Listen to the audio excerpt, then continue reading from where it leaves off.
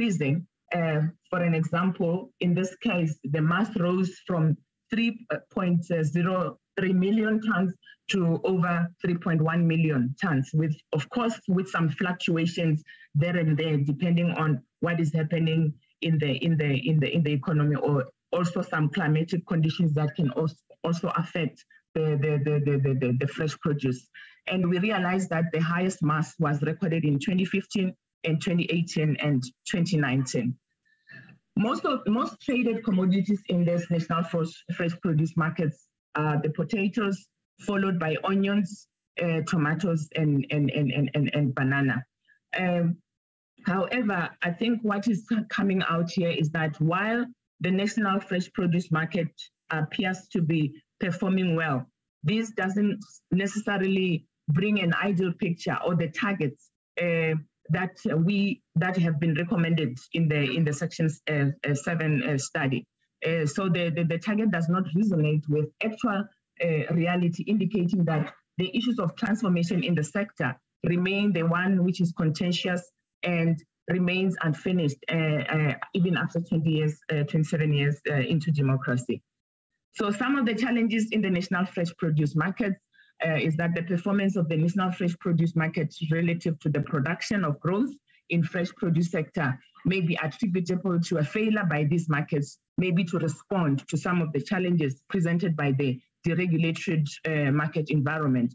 And these factors include regulatory environment in the national fresh produce markets, your infrastructure, the safety and security, hygiene, cleanliness, and food security standards, issues of slow supply chain and recruitment processes, and human capital development.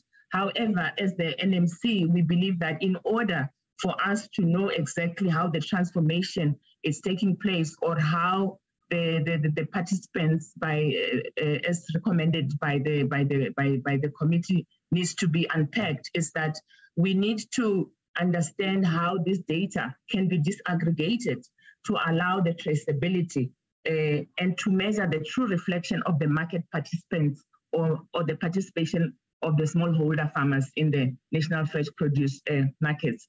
However, the efforts by the government and other fresh produce industry stakeholders in the context of Project Rebirth initiatives remain very commendable, as well as the cooperation between the relevant stakeholder, especially the Department of Cooperative Governance and Traditional Affairs. This, of course, the continuous engagement in this of this nature will play a very significant role in ensuring that the national fresh produce market remain key market access points for smallholder farmers.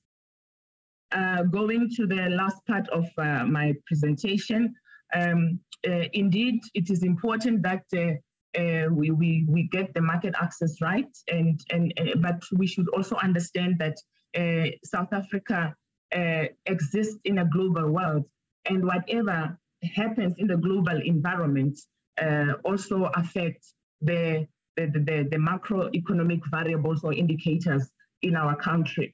So the fact that we operate in a global environment, it is important that, of course, we understand the context we are operating on.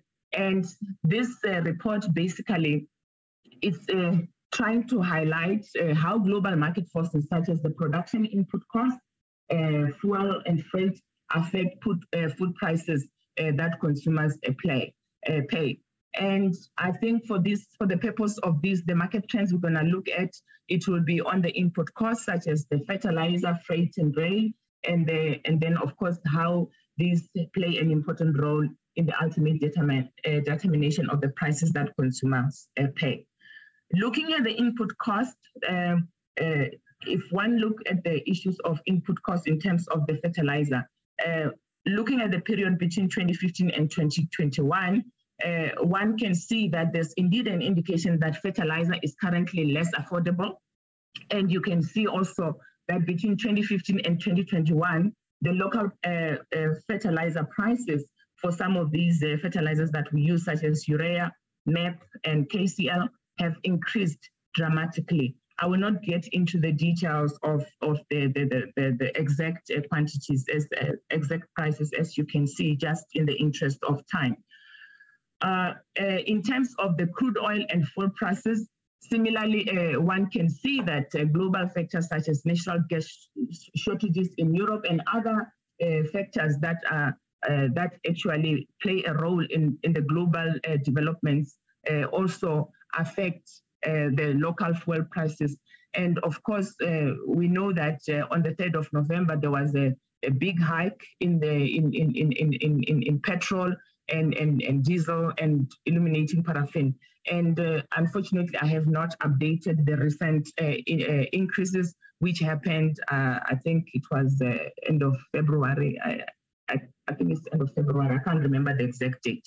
But one can see that the global issues that are happening out there also affect how our local prices for input costs such as your crude oil and fuel prices are determined. In terms of the food prices, all these input costs, of course, they get into the issues of production, whereby, of course, the end consumer, the end user of these products is the consumers. And unfortunately, when the costs are high in the production process, that ends on the table of the consumers in terms of the price that they pay. As you will know, the NMC has a monthly 28 food item food basket that we use to track food prices in South Africa. What is interesting here is that in 2008, an ordinary South African consumer paid about 364 rands for an NMC food basket, when compared now to the October 2021, which is about 985 rands per basket. And that represents an increase of about staggering 171% over this period. So I think what is coming out here is that certainly there is a concern in terms of the inflationary pressures that consumers are experiencing in terms of the food affordability. And some of the selected products that we looked at, just looking at what are the products that are contributing mostly to these increases in the food basket. We find that animal protein, dairy and eggs, bread and cereals are some of the food items with the highest price level. And then, of course, this could also be the fact that some of the inputs that we use to produce these products are also imported, and they come from other countries. And of course, if there are any global issues or developments that maybe affect the supply in this inputs, also affect the ultimate price that the consumers pay. And then going on to the status of food availability and outlook in South Africa, I think we fully understand that food availability or food security is an important thing. But of course, we must also be able to understand that even when the country is food secure, there could be people that are not able to have adequate food on the table. So while South Africa is a food secure at a national level, it might be food insecure at the household level, since not all households have adequate food. And of course, this also talks to the issues of food affordability. And we just looked at some limited commodities here to just give an overview status of food status in the country. And we looked at maize, wheat, and sunflowers. In terms of maize production, one can see that the amount of maize, of area cultivated for maize has been fluctuating over the years, and probably it could be due to the shift to more profitable crop. It is interesting, or it's good to note that the total maize crop for 2021 is expected to be over 16 million tons, up by 16% from about 15 million of 2020. Okay. In terms of the white maize total supply and demand, despite supply constraints, sometimes due to climatic condition, total demand has always been sustained. Where the demand has not, where there is a shortfall, of course, there have always been imports from other countries. So, but however, the overall supplies have surged by about 20% due to favorable weather condition in 2021, while demand increased by 12% due to considerable increases in human consumption as well as higher feed demand. In terms of wheat maize human consumption, I think here it is important that when we're talking about maize human consumption, we talk about this also within the context of the growing population in order for us to plan better. So as you can see, the human population in 2021 was recorded at over 58 million people. And of course, as the population increases, one expects, of course, higher consumption of some form. And in terms of export volumes, the export volumes fluctuated over the 10-year period due to limited market availability, tight supply, and a rebound in most of our output of the output in African markets. When they were able to produce for themselves, we were not able to export to these countries. So in terms of wheat production, the wheat is the most second significant crop in South Africa. And we can see that Western Cape province is one of the South African leading wheat producing province. And I think what is worth noting here is that a total of over 2 million tons were produced during the 2021 production season, breaking the 2 million ton barrier for the first time since 2008. And this was done with a less amount of hectares planted. And this, of course, could be contributed to the fact that probably we have better yielding cultivars and we have good agronomical practices. In terms of wheat production and imports and human consumption, I think increases in wheat production in 2020 bode very well for the countries, meaning that the wheat import volumes also dropped due to the fact that we were able to have a better production or a yield in the country. And then in terms of wheat processed for human consumption, this averaged at about over 3 million tons. I'm going to try to rush now in the interest of time. As you will know, that South Africa operates within the global environment. So the prices of wheat, of course, are determined by also the forces that are happening in the global environment. I think what needs to come out here is that during the 2021 marketing season, the domestic wheat price averaged between over 5,000 a ton and about 6,000 a ton. Okay, yeah. So in terms of the sunflower seed and retail sunflower oil, the average domestic surface sunflower price increased by over 32% from December 2020 to December 2021. And of course, this increase in sunflower seed domestic price could be attributed to the increase in demand and the decline in local production. And the retail price of sunflower oil, of course, it's showing an increase of 19% from 2020 December to 2021 December. So in terms of the conclusions, I think increases in the maize and wheat production are largely seen as very good things in terms of preserving food security in the country, where, of course, food availability is one of the major priority for the country, and also due to the fact that we are due to also the country's growing population. In terms of the wheat production season, that is remarkable because for the first time we surpassed 2 million tons of wheat produced, resulting in low import volumes. And looking at the issues of maize, it is anticipated that this will be about over 16 million tons, the second highest harvest on record, which I think has been finalized already, according to the crop estimate committee.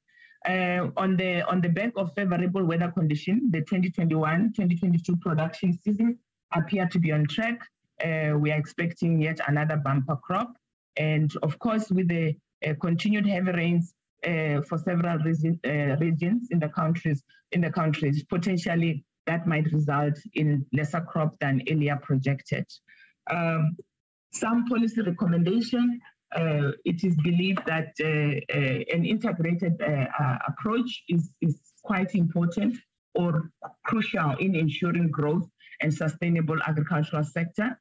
And sunflower seed industry is one industry that it will need more investment due to some of the diseases that are experienced in this sector, and of course research into potential export markets such as deep international sea market, particularly for white maize and other orphan crops, will be important.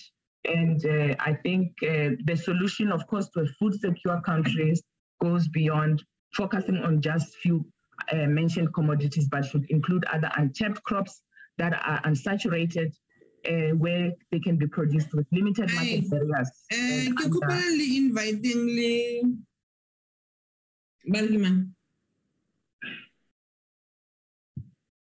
Please, can you please mute your microphone?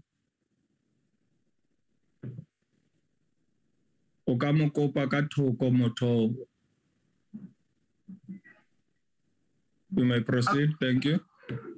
Yeah, I think that was my first slide, basically saying the solution to a food secure country will go beyond focusing on just few mentioned commodities, where diversification can be explored, especially for those untapped crops that are unsaturated, and also that can be produced with limited market barriers and under resilient climate conditions. And that is the end of my presentation, and thank you for listening. Back to you, Chair.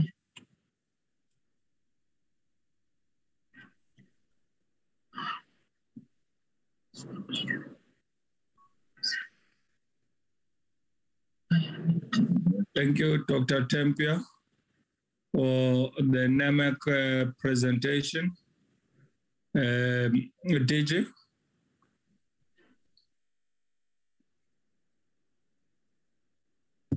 Thank you very much, Chair. If I may request that Ralph takes the presentation up so that I can be able to present on it. Let me just indicate that yesterday there was an engagement with the Chair on the very same presentation, and I would like to paraphrase this in terms of the request that came from the PC. And I would like to, with your permission, Chair, while the presentation is going up, read the first bullet that says that the regulatory framework that deals with the existing legislation and policies that regulate export marketing, including weaknesses or implementation. Chairperson, that bullet, as paraphrased, is a bullet that I have got to talk to, Chairperson, to say around the mid-1990s, South Africa took a position, and that position was that we are going to deregulate in our market.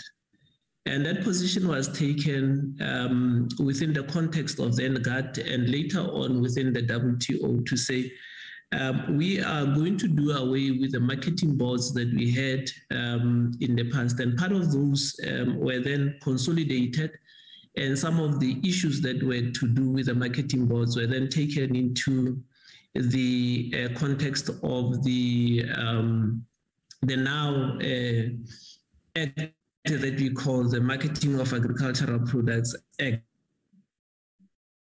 which signifies quite a few issues, Chairperson, within our context. And this is where the NAMC, I think, in terms of their presentation, Chairperson, we're focusing on the work that the NAMC is doing. Part of those is looking at that result of the mid-90s decision that was taken by this country. So to be technically correct, Chair, there would be no legislation that would be responsible for export marketing, and I want to be technically correct on the issue.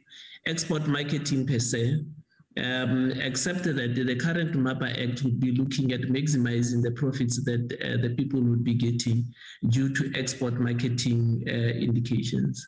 So subsequent to the discussions and noting this introduction that I'm making, Chair, in our discussion, I thought that maybe the discussion would have gone to a point which says that based on the current exports that we are having as a country, what is that we as a country are having within the regulatory framework in terms of export?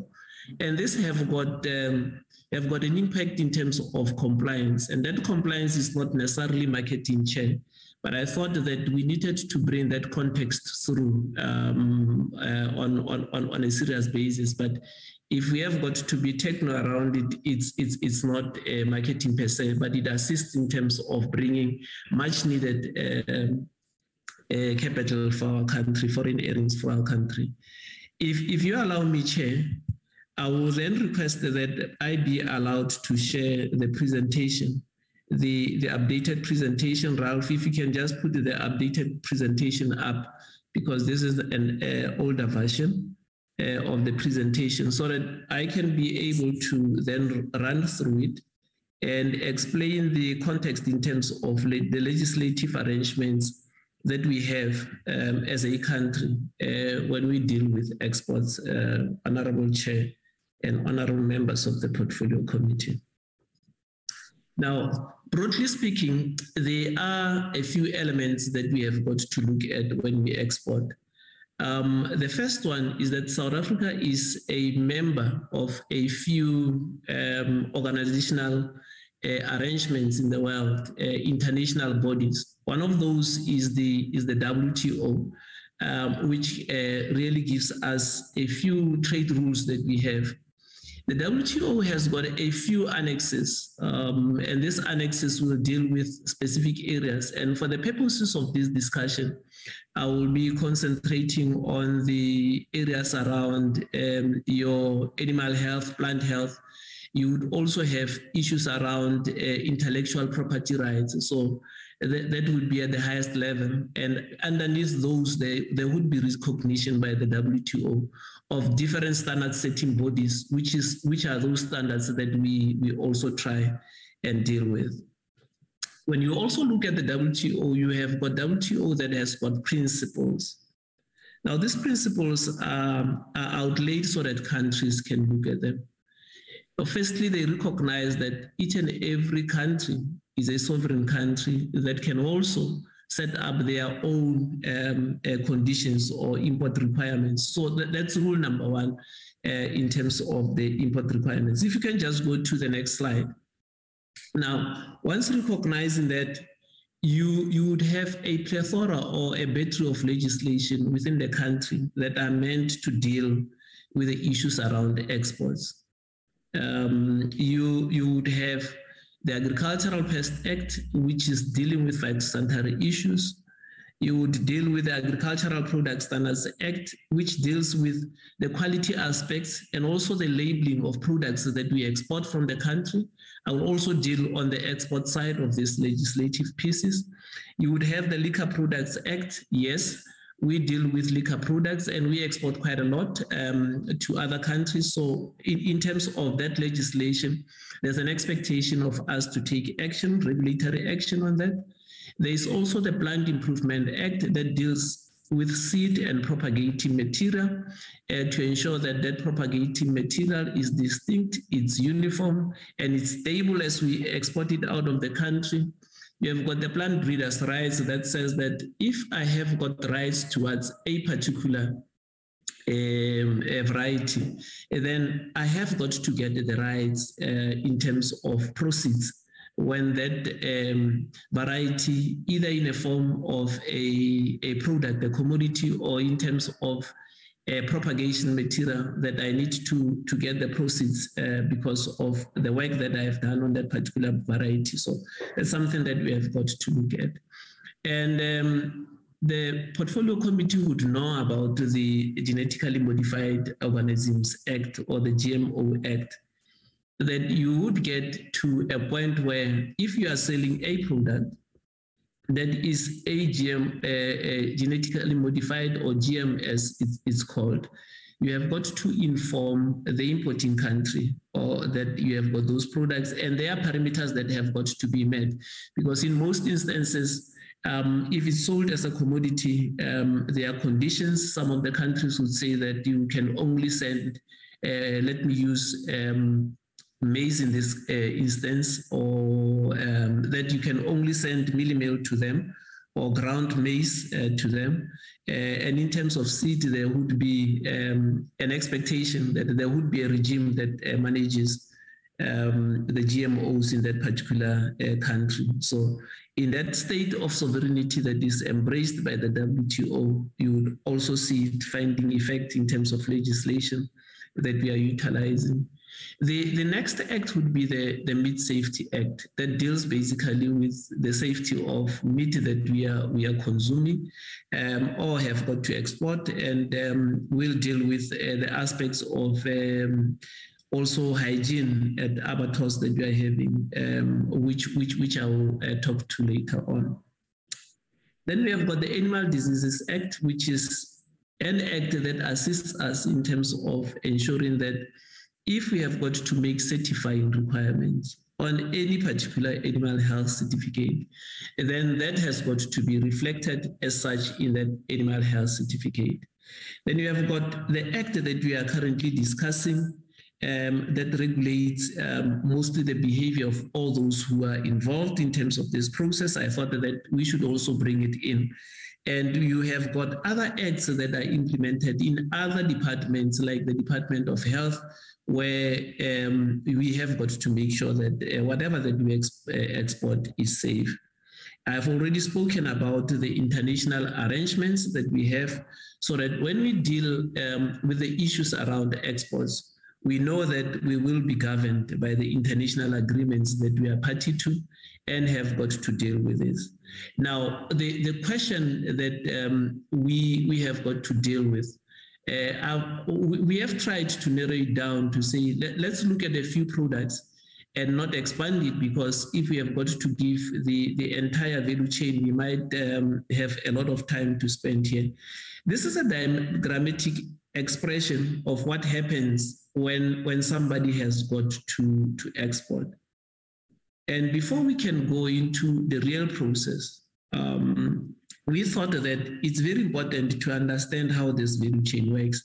And we are going to utilize a typical food value chain process that we have got to look at.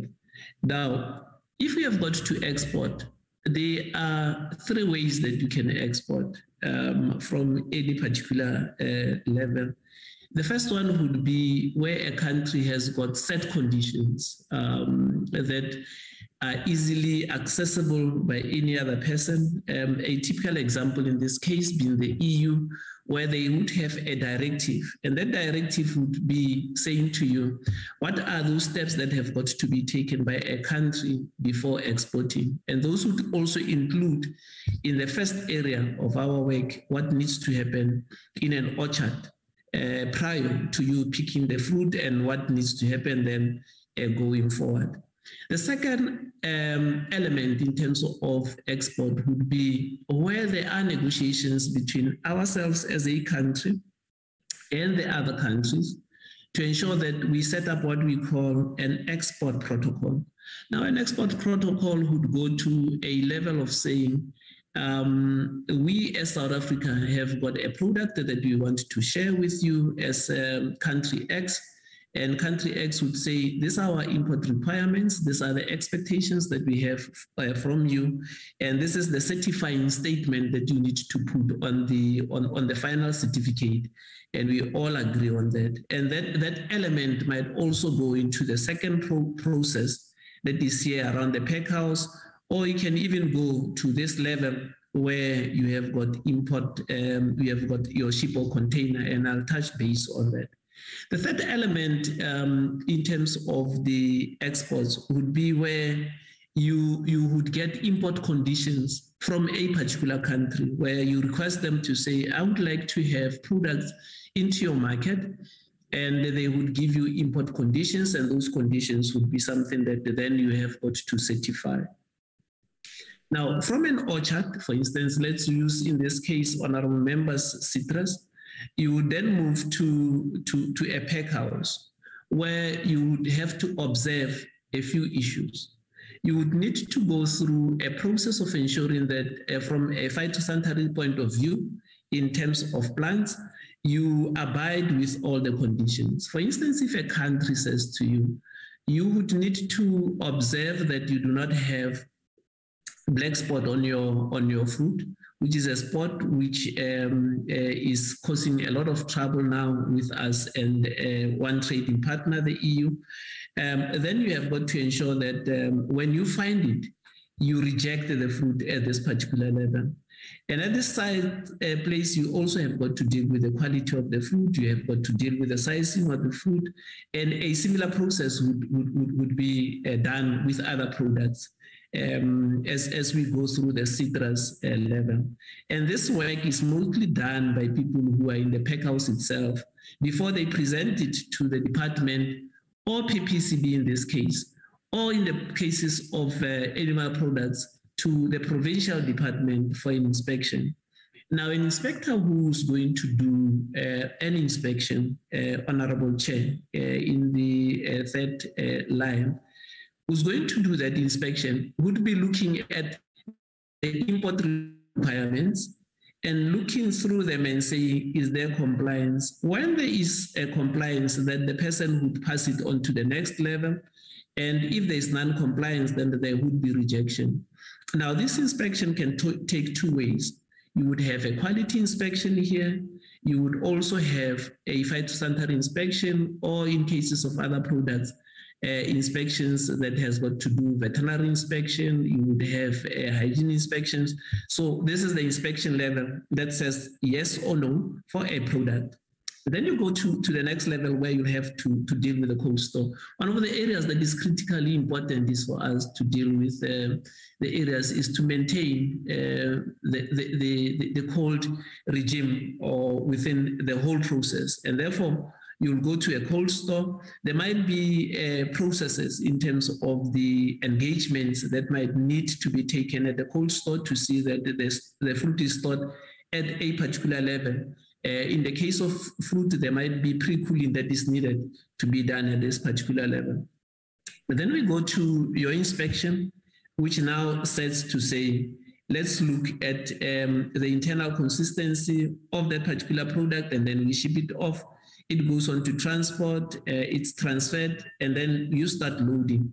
Now, in this loading area, Chairperson, which is in the second row, second from the right, you would basically have a few areas. If there is an expectation that you would have to have your consignment be subjected to a particular temperature regime, so that to kill internal pests, then you have got to do it there and load into a ship or a container, where at times this expectation is expected to be done at that level. And then there is now shipping that happens on the third row, the first one on the left, where you have got to now send it through to the other country. Out. It so happens that some of the conditions that we are having with our importing partners would say, for instance, we would need this fruit to be subjected to a particular cold treatment in order to kill internal feeders, and it has got to be done in transit. Now, this level of engagement at this level would also say allow for that number of days in transit where this is going to be done. Now, these other areas of discharge and inspection is on the other side, where the consignment would be discharged and there would be an additional inspection. Now, one would ask why an additional inspection? It's a verification inspection because you have certified as South Africa that we are currently having compliant to the conditions that we have set. And if not, then the inspector here would find something. If they find something that we did not manage to pick up as a country or the inspectorate in South Africa, be it PPCB, the department, or the provincial department, then they send us a letter of notification to say, we have intercepted your consignment and your consignment would not be able to move to the next stage, which is the cold store, or we need to do certain things, or we can destroy the consignment, or we can reroute it to another venue. Those are the decisions, the regulatory decisions that have got to be taken at inspection, third row, third line. And then if it's passed, then it goes to the cold stores, and then it goes to the distribution chamber, and they do their own inspections in terms of quality. Then you can have it into the markets, supermarkets, or consumers. That's basically what happens to a consignment. It's a simplistic way of looking at it, but I thought that because the issue here is about the regulatory areas, we should concentrate on them. Chairperson, of all the areas that we are having, the first ones in terms of inspections, we have got a very tight regulatory system, I think, in our country. The only issue that we have are capacity issues. If you have got to see the capacity levels that we have, both at national level, at PPCB level, PPCB is currently running, I think, with a lot of temporary staff that they bring in to do this kind of inspection. And that goes in terms of the levels that we are having. But I have got to say, we have got expertise in these levels, and I do not think that in terms of expertise, the only thing that we can do once we get additional capacity for the weaknesses that we are having is to ensure that we can deal with the capacity issue. The second level, it's in terms of our engagements at international level to comply with the conditions. And compliance is very different from your inspection or looking at things, because you cannot inspect something to comply. Compliance starts at a very early level of engagements, and therefore that level of promotion and awareness to all those who are responsible for different areas in the inspection field, it's very important. And if there's one weakness that we are currently addressing, Chairperson, is at that level of ensuring compliance right through the value chain. We have got very good expertise, Chair, when it comes to cold treatment, both within the government in terms of PPCB, in terms of the PPCB Act, and also outside in terms of the various bodies that especially assist us when it comes to the export of our beef and maintaining the cold chain within the engagements. Next slide. Sorry for taking long on this slide, but I thought that was the slide that we needed just to look at them. Now, as a country, we have got various markets. I've already indicated the different ways in which we access markets. I thought we should just highlight the current work that we are doing. We export citrus to the Philippines, to China. Those are all the areas that we have covered, from pears up to the export of beef. Now, each and every of those lines, when it comes to the protocol, would mean that there has got to be total compliance. Otherwise, we stand the risk of losing that market. Now, it's quite important, because in most instances, our focus as a country would be on market access. But it takes a lot to maintain a market, because as you can see, if we just look at China, the number of protocols that we have with them, the number of compliance mechanisms that we need to have with them is quite broad. Now, for each and every one of these, as a department, we have got these protocols, and we are very transparent. We have got these protocols also covered and also reflected in our own website as a department. Now, you would see that part and parcel of this would ensure that there is a lot of negotiation, Chairperson. Most of the protocols that we negotiate take a lot of time. And I think the appreciation that we need to have is that protocol negotiation or a market access negotiation is mainly dependent on the importing country and how fast they work.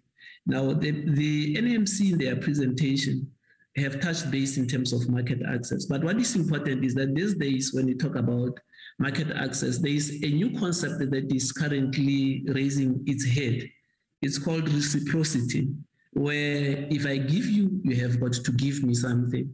And this is part and parcel of the new world order. I may not have a solution to it, but it's mostly that way. And most countries also deal with these protocols on a one protocol at a time measure. So you do not have all protocols being considered at the same time. And it takes a protracted period of time to discuss these protocols.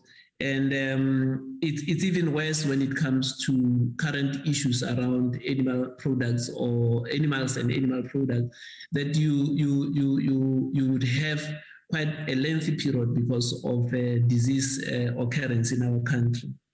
The next slide. So when it comes to the EU, as I indicated, you have got what is called the directive. Whether you are sending out your ostrich meat or you are sending out your foods to the EU, there is a directive that you have got to comply with. And on a number of times, we would have the EU coming through to do spot inspections through their inspection body to see whether we still comply. We also have got protocols that we deal with Japan. The next slide. And all of this, like I indicated, all of these are available for perusal if the honorable members would like to see these protocols. Now, the last place was in terms of Thailand, and I would like to say, if we have got to look at how we deal with the protocols, the most important issue is to have a system that picks up changes in import conditions very quickly. I have got to indicate that somewhere in the early 2000s, I think, if not mid, we had lost one of the markets because we didn't pick up very quickly that the import conditions were changing. And when we went in, they said that the time was closed, and it took us long to just get and claw back in terms of that market. So agility in terms of ensuring that we have got market access is very important. And therefore, if there's one weakness that we have got to pick up on, is that early warning system in terms of the changes. I would like to also indicate that in terms of the WTO, it is expected of each and every country to have their new conditions being put up. And therefore, you need to have capacity to interrogate and capacity to also send your inputs in terms of, I think, the principle of transparency, where if you have got new conditions, you have got to inform your trading partners so that they can also have an input in terms of your conditions and how this fan out.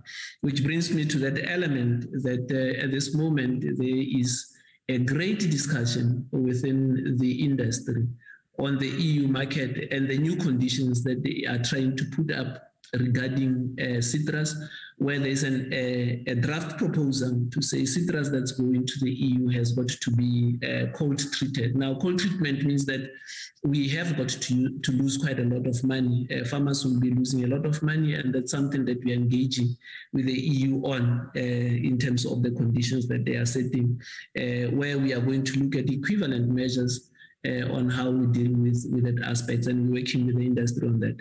The next one. Ralphie. And we have products that are going to the US, and we have got products that are going to Vietnam. These are just examples, Honorable Chairperson and Honorable members of the PC.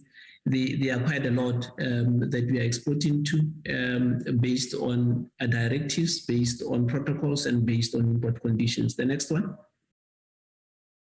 Now, the process that I had covered in the slide earlier is given some highlights on this slide, where if you have got to look at animal products, there is work that is being done by the national department as a policy unit, and you have got one that is done by the provincial departments, where you have got to look at sanitary issues, you have got to look at quality assurance, and then we have got to look at abattoir inspections. We have got to look at the Animal Welfare Act and other acts that are applicable in this space. You have got to look at one area that is very important for all of us is the issue around analytical and diagnostic services, which involves, in this case, the Agricultural Research Council, the Onderstepoort Veterinary Institute, which does a lot of work in this field. And then we go into the certification as signified earlier on. The next slide. Now we come to this Act, Chair, which is basically now looking at the issues that pertain to the Act.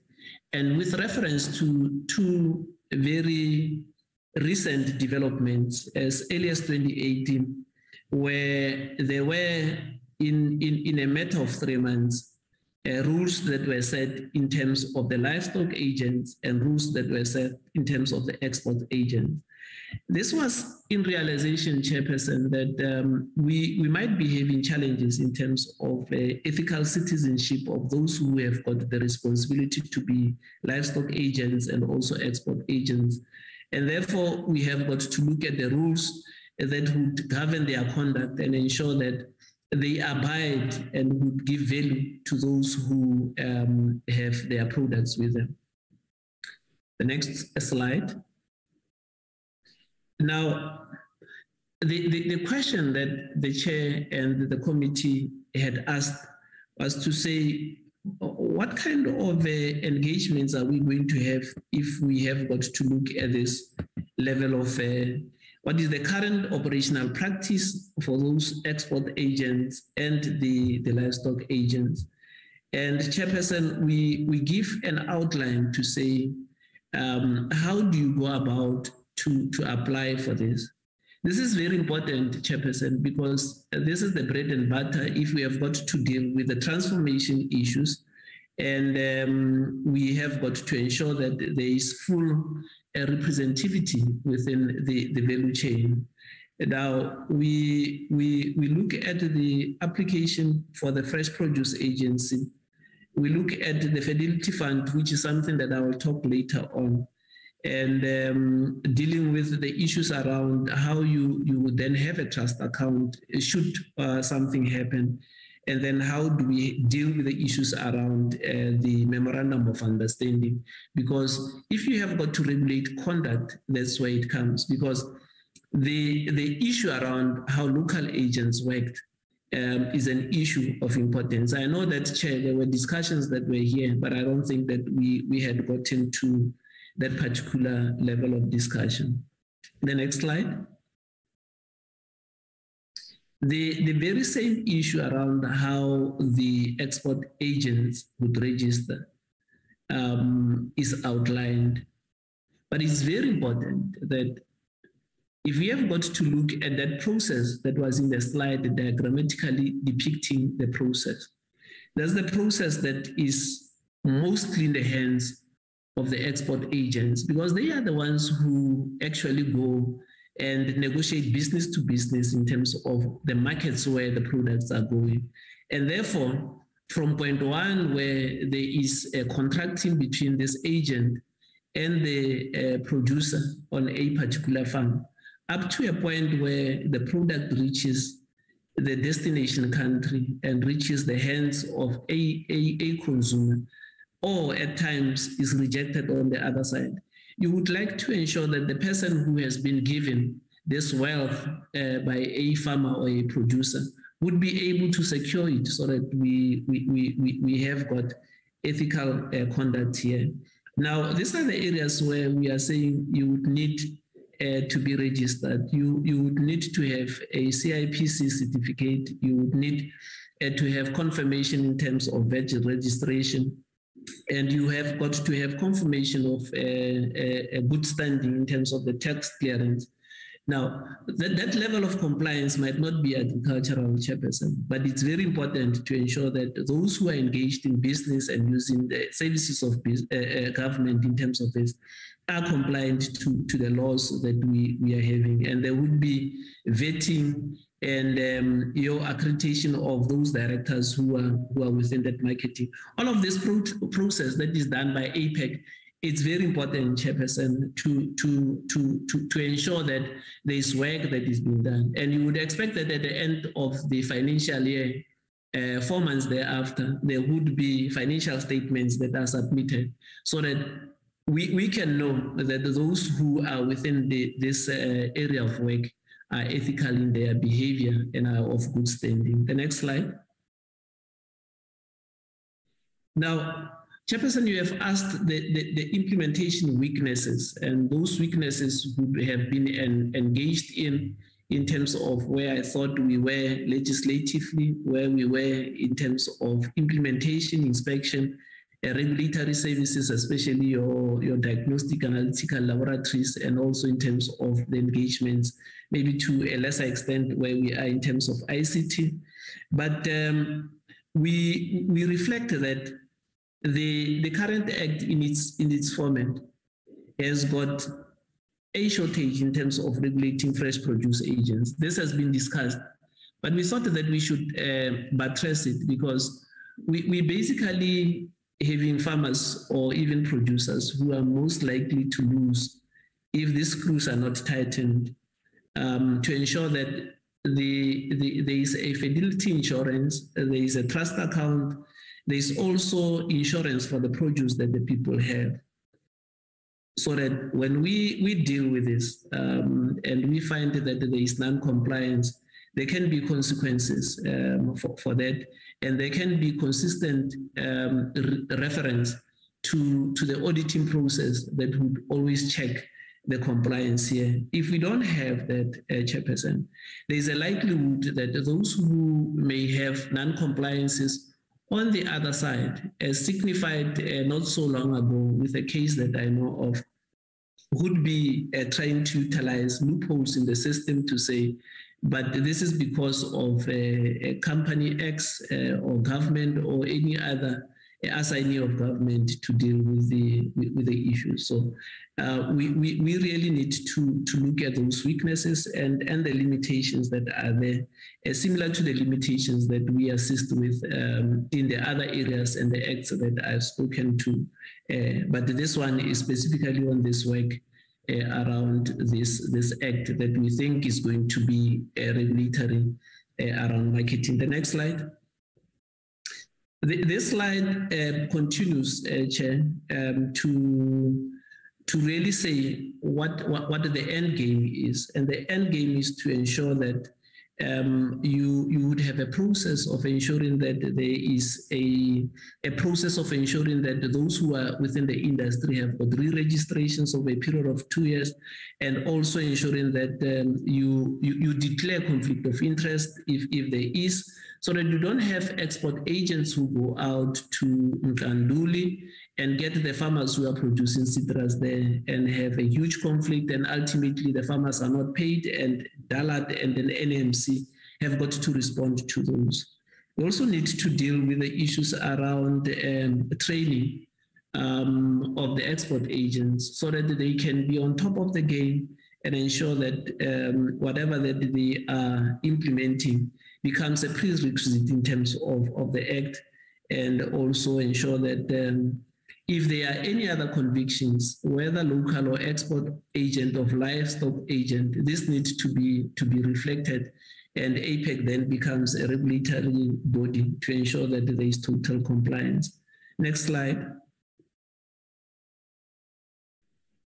Chairperson, the issue around compulsory registration, I've already spoken to. I've already spoken about the 2018 documents in terms of compliance, in terms of export agents and livestock agents. I think we can skip this one, but just safe to say that where we had the issue around the livestock agents and we have had COVID-19, there was an expectation that when there are auctions that are held, on top of the rules that we are having, there were also rules that we brought in to deal with biosecurity at the auctions. My apologies. Now, the other question that was there was to say, what are the operational and regulatory differences or similarities between these agents? We have got a table, Chairperson. There are a lot of similarities in terms of the first three aspects, that there is mandatory registration with APEC, they act on behalf of farmers, and the other one is the risk for the farmer. And this is where we need to mitigate. That line number 3 that says that there is a risk to the farmer is the mitigation that needs to be brought in, Chairperson. And then we look at the issue around the trust accounts for protecting the farmers. Only the fresh produce agents have that. You don't have them in terms of export agents and livestock agents. You do not have the same in terms of the contribution to a fidelity funds. It's not there for export agents, and it's not there for livestock agents. And in terms of this area, we're talking big monies. If the South African exports have reached a level where we're reporting just above, in terms of citrus, just above 4 billion, then we should be saying it's very important that we look at this. We also have got to look at it based on the markets that are growing in the Far East for livestock, although we have got to address certain issues that have got to deal with welfare on those. Now, there is an issue around marine and credit insurance. Should something happen deep sea or while en route, we need to be looking at that particular area to say that these are not the areas. The accountability to farmers, Chairperson, the export agents would be the ones who would have got to be brought in. And then we have got to deal with issues around theft or fraud, and the convictions that would emanate from there. The next slide. So in conclusion, Chair, we need to note where the country comes from 1996 to say, in actual fact, if we have got to look at the battery of legislation that we have from 1996 to date, most of them are dealing with compliance issues from a biosecurity point, animal health, plant health, biosafety, food safety, meat safety, and also in terms of quality assurance. But in terms of the marketing legislation, we still have got to deal with quite a few legislative amendments. We are currently amending the Marketing of Agricultural Produce Act, Products Act, and we are also looking at the current legislation under discussion. And therefore, if we have got to look at this, if we look at the export and livestock agents, we think that we will be able to deal with the issues. There is a focus that we need to have around the regulator per se, and we need to ensure that there is protection of a farmer in this case, who happens to be, in this case, mostly those farmers who are also struggling, as indicated by the issue from NAMC. Chairperson, if you ask me what is the health in terms of our export in this era, I think we are in a healthy situation. We have got serious challenges in terms of animal health diseases, and that aspect is receiving attention. On the plant side, we need to strengthen the negotiation, including negotiations maybe in terms of the export of animal seed stock. And we also need to strengthen our exports when it comes to diversification of markets. That's the revised presentation to the PC. I submit, Honorable Chair. Thank you.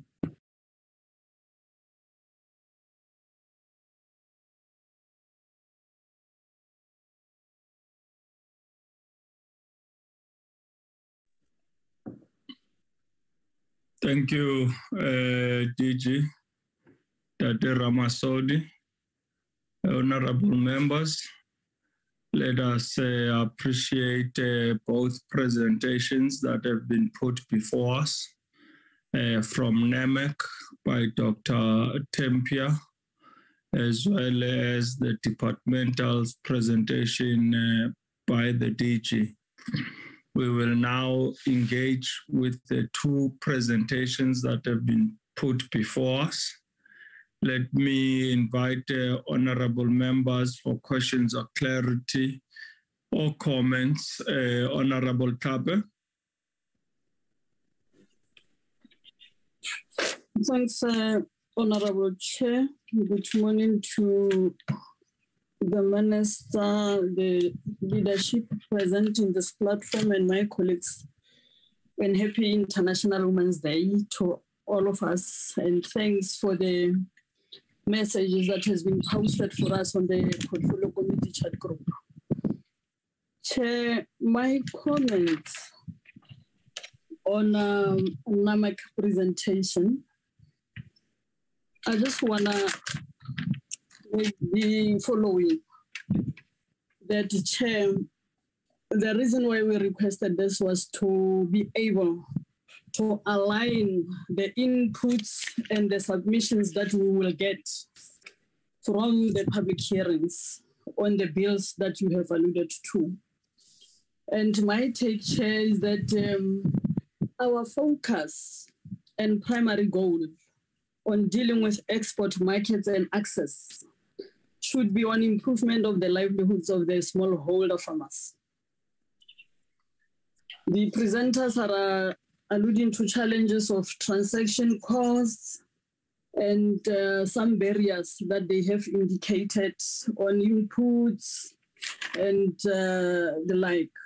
But Chair, I want to know from NAMC, how are they assisting the smallholder farmers for them to access these markets, the export markets? I'm looking at issues, Chair, that mostly cover your practices of or mechanisms of markets, how they operate, issues of improving production, issues of grading, your grading practices, things like post-harvest handling. Or do you have useful training for smallholder farmers for them to participate in this? And I'm looking at one of the recommendations on the study that they made to say probably 30% of the production should come from your Black Commission agents. But obviously these agents should be serving your smallholders. But how far are you on this? I have seen that for the past 9 years, 2011 to 2020, it was just a minimal kind of production. What are you doing in order to achieve that recommendation? That was that was coming from a study commissioned by yourself. There's also some recommendations and comments made, especially on different trade agreements according to different regions. There's always a comment that says untapped export potential. We must explore untapped export potential. How do you intend doing that? And how far are you on those ones?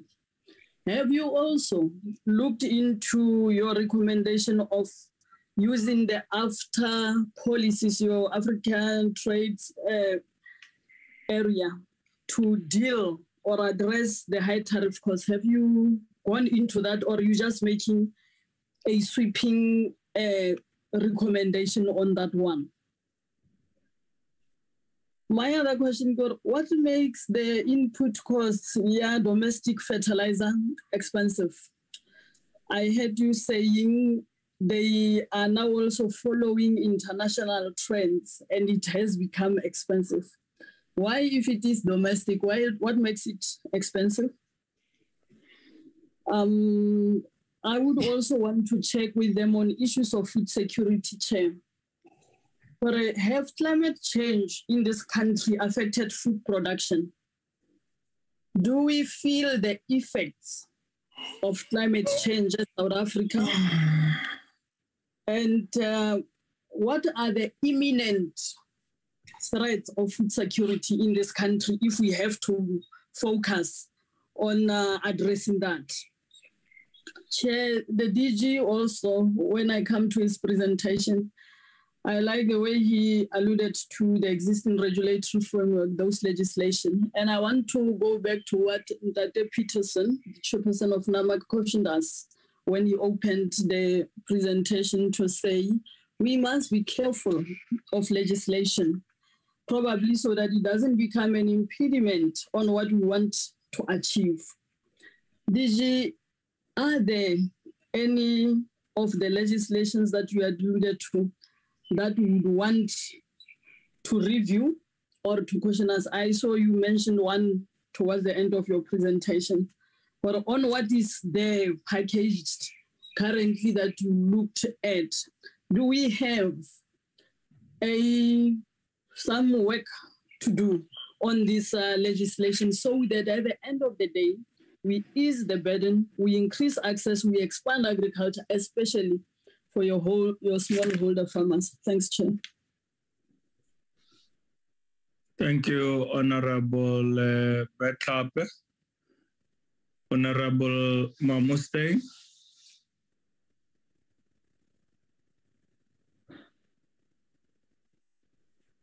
Chair, she is off the platform. She's gone to attend the meeting.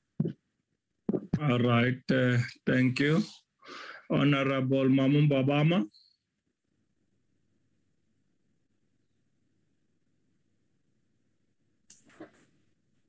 Thank you, Chair. If you don't mind, I'd like to keep my video off in case, I lose the network.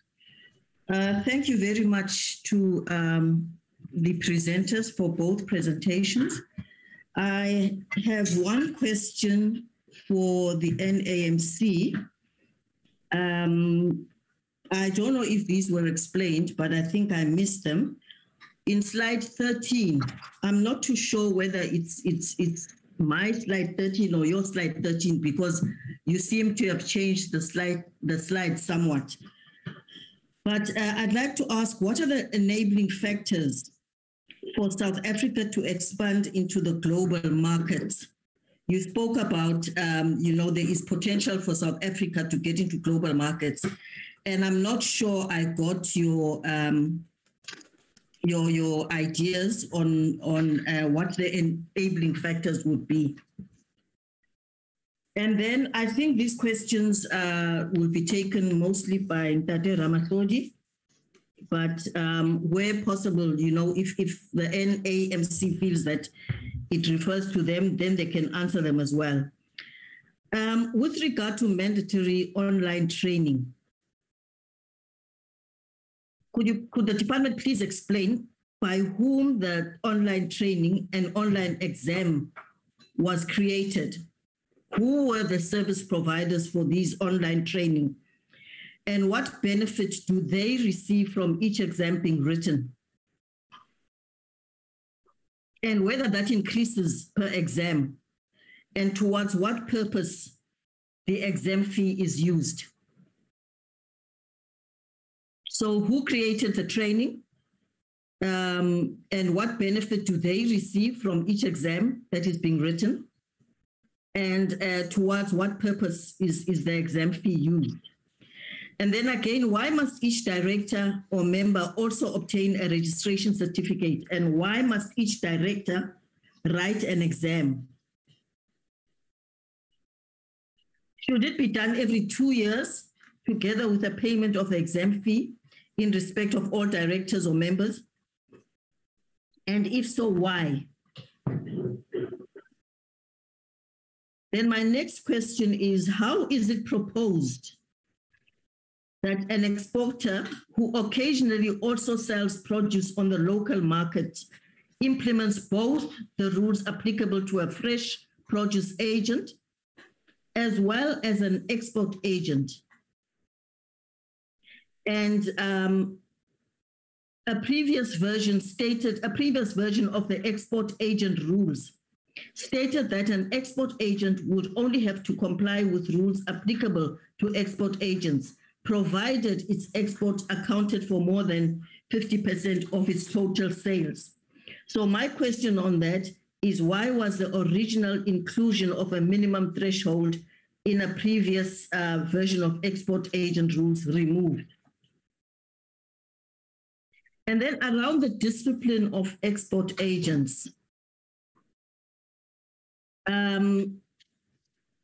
would just like to understand, because in one of the slides, it said that the local agents are disciplined internally, if I'm not mistaken, and the export agents are disciplined, I think they go to court. Why is there a difference on that? Could you just please explain that to me, because I cannot understand it? And what role does the Fresh Produce Exporters Forum play in that disciplinary process? Chair, I think I will stop there for now. Thank you, Honorable Mbabama. The Honorable Ntate Matias. Good morning, Honorable Chair. And well, Ntate. Le kae morena Mpusan? Re tsuile a ona letho le tswayang lena. Re tsuile morena re ko tla ka lengwe le fatshe. Ke o rolela gaebana. Honorable Chair and fellow members, well, I think the presentations come at the right time, though delayed with almost 2 years, because the process of the amendment of the agricultural produce agent bill was introduced to the committee and to Parliament in 2020. And the delays could be because of a whole range of factors, including the COVID-19 outbreak and all of that. And during the 2-year period of the introduction of this bill, the committee received various presentations.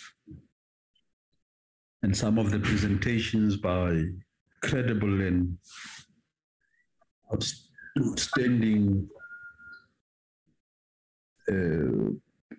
activists in the agricultural sector, individuals with great interest in ensuring that there is food security in the country.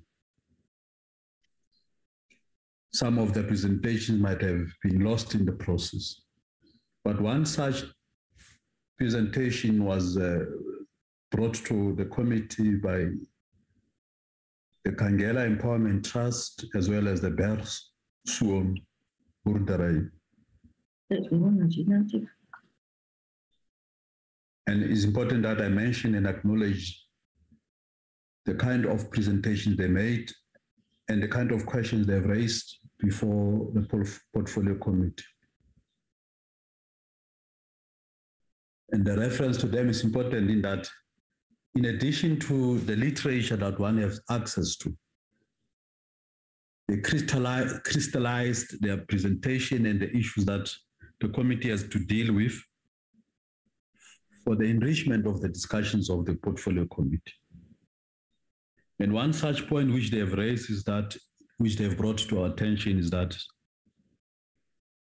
there's been a major shift in the global and South African citrus industry towards integrating the farmer to the markets as well as the global customer. And to that extent that there is little, if any, role that agencies that government has established play in the facilitation of the interface between the producer as well as local and global customer. And the question they ask is, with the kind of proposed recommendations that the bill seeks to effect, what any role these agencies that facilitates interface and interaction between the producer and the customer plays, if any, at all. The other point which they raise sharply, Honorable Chair, is that in the citrus industry, additional cost in the value chain is inevitably carried by the citrus growers themselves. Secondly, that reduces return back to the farm in the form of profit, and that affects negatively their profit margins, and that put more pressure for increased input costs in excess of the consumer price index. And they make an outcry how this bill will ease the burden of the financial strain that is put on the growers themselves in absence of some form of subsidies that government can offer. So these are most important questions. Perhaps the presenters, the DG and other people who made presentations before I joined the meeting, perhaps could help in finding answers. And lastly, the question that they raise is, with the kind of regulatory mechanism between the growers themselves and the agents, most of them are linked with the growers through internet and other advanced methods of engagement. And these agents are located in far countries.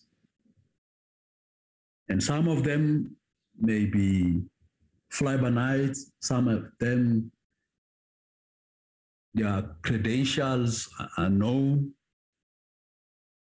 and growers run a risk of exposing themselves to such unscrupulous agents. The question is, with the proposed regulatory mechanisms to accredit agents who are in foreign countries, what effective instruments the legislation will put in place in ensuring that no unscrupulous agent have access to our growers, and that our growers are not exposed to such activities of unscrupulous agents who are far away in foreign countries. It's important that these questions in this meeting and in going forward find answers, Honorable Chair. Thank you so much.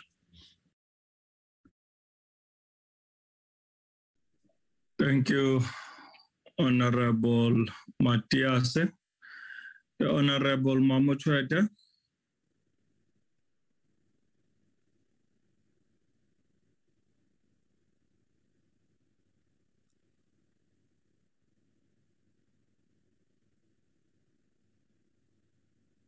Mamotwete.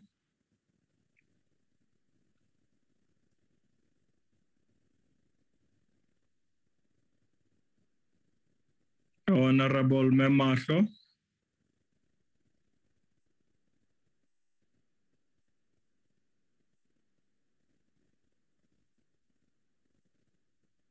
Memasho.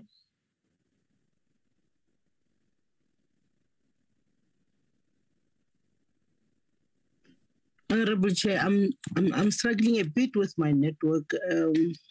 Good morning. Honorable Chair, let me not switch on my video for now because the network is a very big problem for now. I have been in and out during the presentation, but slightly I heard what Mehlape was saying. She covered me in most of the things that I wanted to ask. My little input, taking into consideration that I have missed most of the deliberations because of my network, will be that does our department have systems in place that assist smallholder farmers to access those markets that we are talking about? I'm talking about, in each and every company, according to my understanding, the company must have certain policies and procedures that they operate on to meet the SABS standard for them to can be in the marketplace. Because if any company that is operating without those quality management system I'm talking about, it might be, some of the problems that our small farmers cannot be able to get into the market because their produce are not up to the level of SABS. So the question is, does the department have certain systems that they help those farmers in place? Thank you. Thank you, Honorable Memasho. The Honorable Ntate Masipa. Chair, good morning. I hope you find if I don't switch on the camera as well. Chair, thank you for the opportunity, and to the department, thank you, and to the Minister for the opening remarks. Chair, I think the President was quite clear during the State of the Nation that we got to deal with reduction of the red tape, primarily the cost of doing business. In terms of what the President said and the bill that is before us, I think we're just doing precisely that. One of my colleagues said, talked about the enabling factors. And I recall Medhabet talked about how do the NAMC support the farmers at the local level to ensure that they get access to the market. The bill before us, Chair, it doesn't address some of those things, and I think it's going to even make it more difficult. If I listen to Ndate Ramasodi, there seems to be a concern with regards to the transformation in this particular sector. But I think the biggest challenge is not the bill that is before us, but I think it's the environment, it's enabling factors that needs to be looked at. And I think he did highlight the issue of the animal health, but I would say, Chair, there are still several issues on the fresh produce as well. A couple of questions, Chair, that I'm going to ask. I might not exhaust them all, but I'll try my best. There were changes made in 2012 and 2013 in this of this particular bill. I think the question is that why was that Amendment Act rejected? If the department can really try and help us there. The second question, Chair, that I just want to maybe sketch a bit of a scenario here. When products are exported, we know that there is a risk at a producer level and there is a risk that gets passed to an exporter. So the reality is that the risks are at both levels, at both the producer and the export agents. But obviously, the issue is that they are almost, at every transaction that the exporter is involved on behalf of the producer. We know that. But also there is a certain risk that the exporter agent really carry. And obviously the risk depends on where delivery takes place and what international commercial terms is selected by agreement. each specific transaction. And Dadera Masodi did highlight that it is important that we move with times, with speed. And if you upset those commercial terms, the danger, Chair, is that we might find ourselves backward and even struggling to get those markets that we had. There are risks, obviously, in case of consignment sale, fixed price sale, and minimum guaranteed price sale.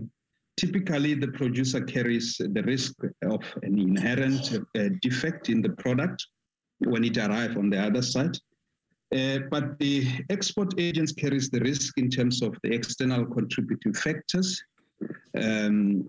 specifically the Incoterm that I've just mentioned earlier, whose responsibility it was to arrange, for example, shipment of the product.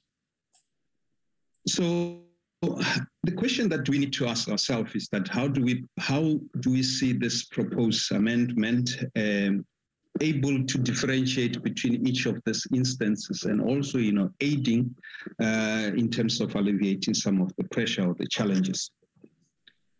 And further, we need to also, answer this critical question as to how this risk, how the protection of this risk, not the protection, but the Fidelity Fund is going to actually ensure that this risk are protected as such or eliminated. Because one of the things is how will such contribution be calculated? For example, in what currency, given the fact that products are sold across the world in different currencies? And if in rand, at what exchange rate? Furthermore, Chair, in the case of export agents who also sell locally, and they will be required to contribute in respect of both local sales and exports, and if so, in what proportion? So the bill does not really give us that kind of engagement. So, Chair, if you just allow me to just add two more questions. So the question is that will export agents be prohibited from selling products in the market where it is impossible or too expensive to obtain credit insurance, even where such markets represent up to 40% of export market? We know that the majority of our African market, our Middle East market, our Bangladesh, they have got this credit arrangements problem. And even we struggle with what we call the credit guarantees and so forth and so forth. So the issue is that if we implement such a rule, we'll take away obviously up to 40% of the export market. And this talk to what Ndadera Masodi said, that the market can be very, very fragile. Once you lose the market, it's very difficult to go back. And it's going to take you another 10 years to start negotiating and engaging and getting the market back. And obviously your farm gate returns will be affected, sustainability of the sector will be affected as such. The last question, Chair, is how is it proposed that a trust account be administered in instance of an export agent's business, where, for example, first advances and production loans are granted to producers by export agents in order to enable them to produce their crops, Chair, prior to any funds being received by the export agents? Chair, I think we got to understand that there is time factor in terms of export. So the farmers will wait for 2 years maybe to get their money from the export. And obviously the question is during that period when the shipment is still crossing the sea, getting to the other side, the farmer needs to continue with his work. And most of the time, the export agents do really subsidize that.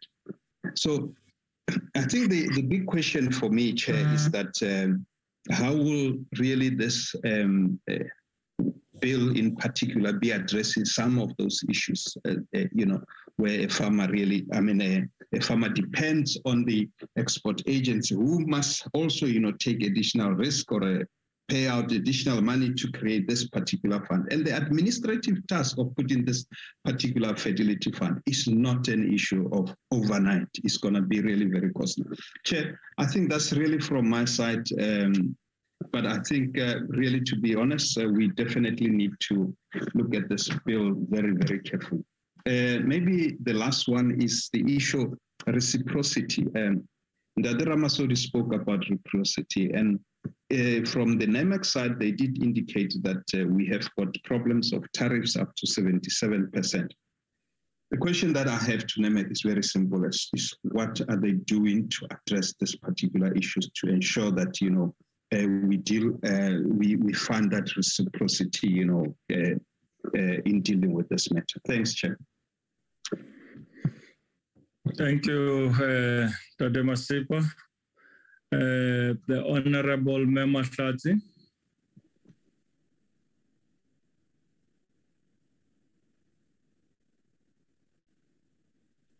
She's not in the platform, Chair. Thank you, Honorable Klappe. Achtbare Priet. Môre, voorsitter. Hoe gaan dit? Goed en self. Ek is baie goed.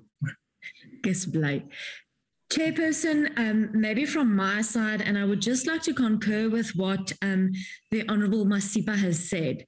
The President spoke of relaxing red tape and actually getting our economy going. And I couldn't have said it better when he says it just feels as if we're adding more red tape. This is exactly how I'm seeing this bill, and there are a number of red flags that I think a number of my colleagues have addressed quite extensively. Chairperson, maybe just to add, Honourable Masipa referred to the bill that was introduced to Parliament in 2013 and that was subsequently retracted by the department. Now, this current bill that we are seeing having been tabled again, as Honourable Matthias has said, in 2020 and before us now, has many, if not most, similarities with that bill that was found to be unconstitutional, and that was the reason, or one of the reasons, for its withdrawal.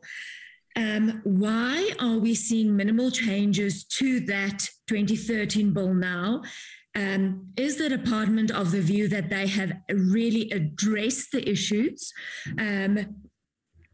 in this bill, specifically taking into account, Chairperson, not just export and the export market that has not been, to my opinion, been fully encompassed in this bill, in terms of the Fidelity Fund and the issues that was identified in terms of that, and can the department just explain to us how they got to this new bill, if I can call it that? And I'm saying it new bill in aanhalingstekens because I don't think, I think as my colleagues have said, that we need to work on this. Chairperson, what worries me, Honourable Dr. Ramasodi mentioned that the early warning systems in terms of exports are still flawed, Chairperson, and maybe, and this is not directly related to the presentations we have received, but the Honourable DG did make mention of that in terms of our early warning systems and in terms of our diseases. In the Northern Cape, to a large extent, we've seen Chairperson, and you'll excuse my Afrikaans, I can't think of the English word for a muggie plaag that we've been seeing, in the Northern Cape and surrounds the Western Cape. That's now besides, all of the other plagues, if I can call it that, the locusts, etc., that we've seen, coming from late 2021 onwards. And then, Chairperson, taking into account Rift Valley fever, the latest outbreaks in terms of that, if we look at bloatong, I don't know if we directly translate blue tongue into English, and the fact that OBP does not have the necessary vaccines in place for that. How will that impact our exports as well? And how are we ensuring that we aren't having an instance where we do not have vaccines, we cannot properly insulate or quarantine, if I can call it that, certain diseases, and then at the end of the day, lose those markets? Chairperson, I've spoken about the overregulation of this. The DG did make mention of especially the export market that used to be deregulated. And I think Honorable Mabama spoke and covered quite nicely in terms of how are we going to find that balance? What does it speak to in terms of if you have an export agent who is now a local agent and an export agent, and maybe Chairperson, just to get into that line of thought and taking the agents into account, the definition of agents within this bill, and the instances and the requirements to have your insurances there. What happens in instances, and I don't think the bill speaks to that, of where the agent and the producer and the farmer are all the same thing, and now all of a sudden you have compulsory compliances in terms of insurances, you have compulsory BE requirements that cannot necessarily be met. What happens in instances like that? What happens in an instance where it is a family business, it's been in the family for generations, and there is not necessarily a BE compliance towards that? They are the agent, the exporter, and the farmer. Will they now be refused to export? How are we going to handle that? In terms of, I think NAMC made mention of 30% must come from Black producers. What if we have a market where we do not have 30% Black producers? Are we then just throwing our hands up in the air and going, oh, oops, well, and we're losing that market, Chairperson? Shouldn't we rather focus on the professionalizing of this environment? Shouldn't we be concentrating on streamlining, on ethical behavior, Chairperson? Chairperson, in terms of, I made mention of the contribution of the fidelity and insurances, and I think once again my colleagues have clarified that. How are we going to buffer the implementation, the finances therein, with the market losses, the industries we will lose, the economic output we as a country will lose, Chairperson? Aren't we foreseeing that this will, at the end of the day, impact our struggling economy even more? It, in my opinion, is not going to actually speak to economic viability, economic improvement, and it will not speak to economic growth. Chairperson, then lastly, in terms of, and I think some of my other members mentioned it, this marine and credit insurance and the fidelity fund that we are speaking of, it's all very nice words, Chairperson, but we've seen issues in terms of the blended finance model.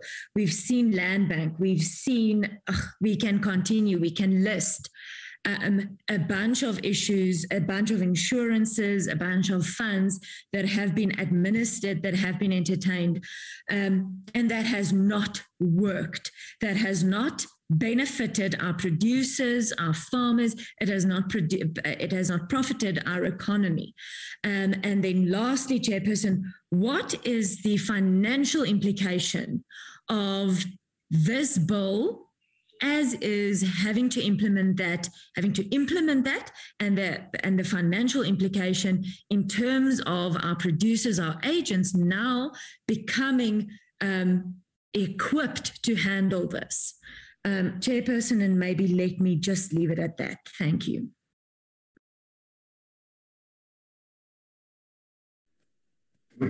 Thank you, the Honorable Kapa. Thank you, Chair. Let me start with the one of the, maybe just to get some clarity on the level of participation on the public hearings, whether it was satisfactory and its significance. Secondly, Chair, did you mention the part of the European Union and their practices? I would like to understand here whether these practices are reciprocal that we can also do the same thing of this sporadic investigation and inspection. Are we equal partners in this state with the European Union?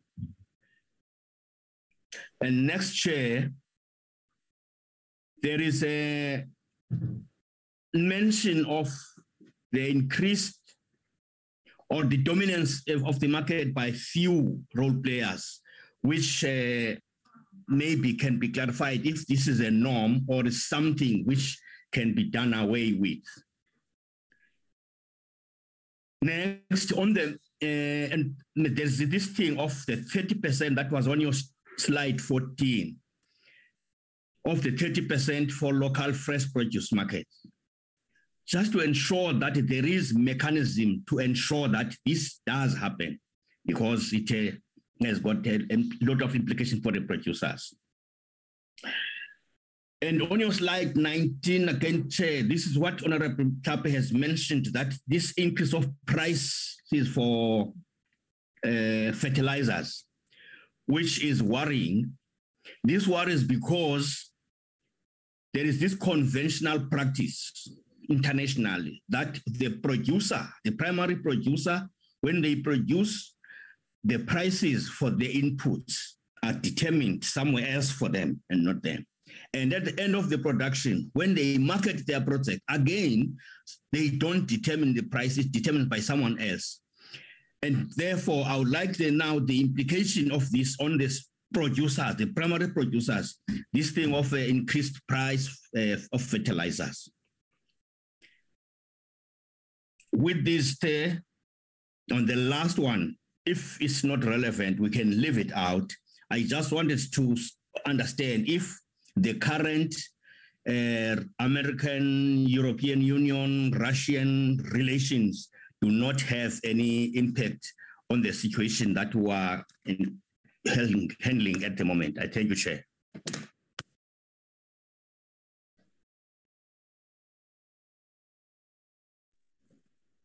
Thank you, Honorable Kapa. Honorable Ndabezita.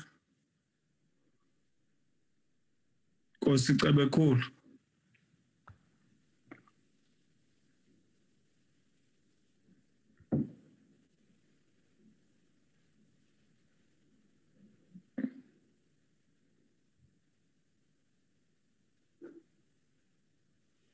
The Honorable Montwedi.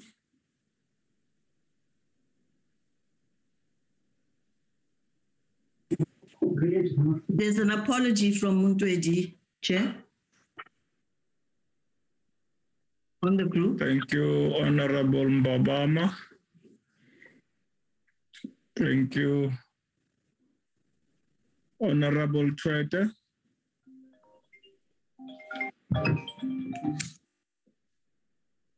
Honorable Treter.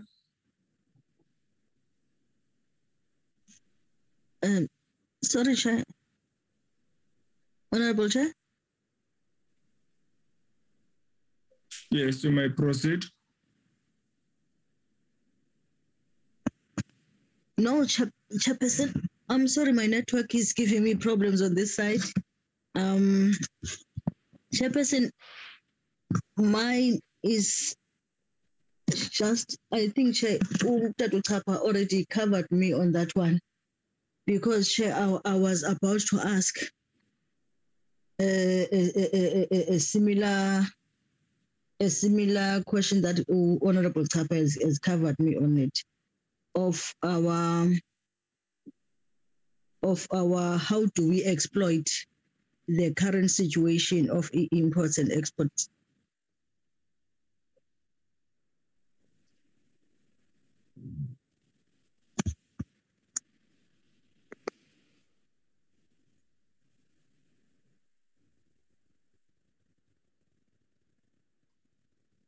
Are you done, Honorable Treter?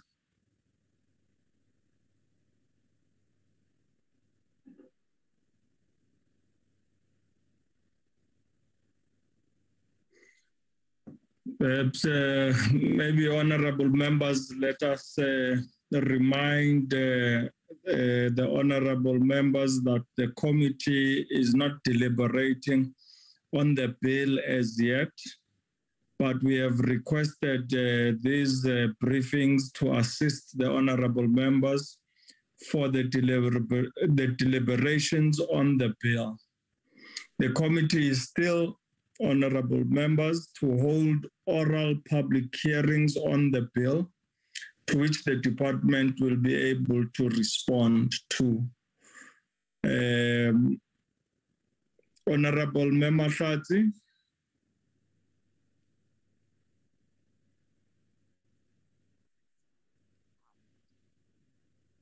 Is there any other honorable member on the platform who I've not recognized and may wish to pose a question?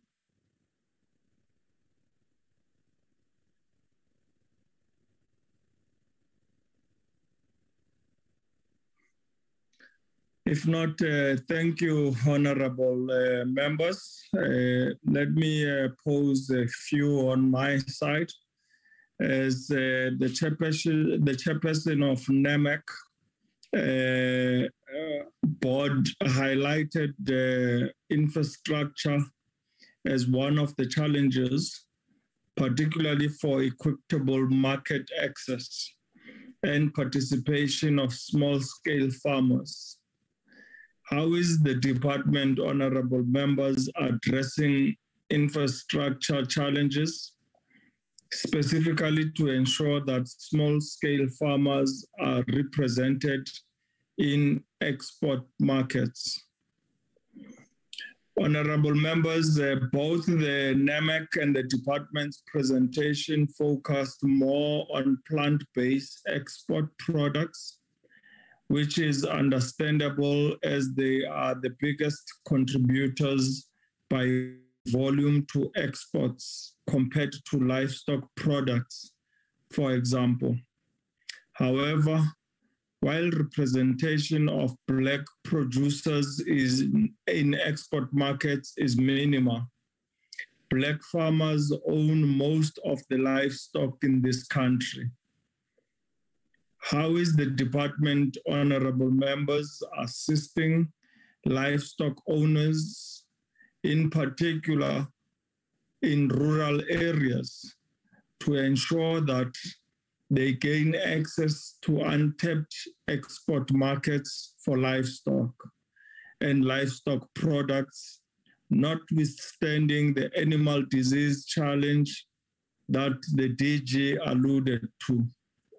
We continuously, as people in rural communities, are subject to injustices where, particularly when we go into drought, those privileged few will rush into the formative BV states and rural areas to buy livestock at very minimal prices, and then put them into feedlots for 60 days, 90 days, and sell them for a fortune after that.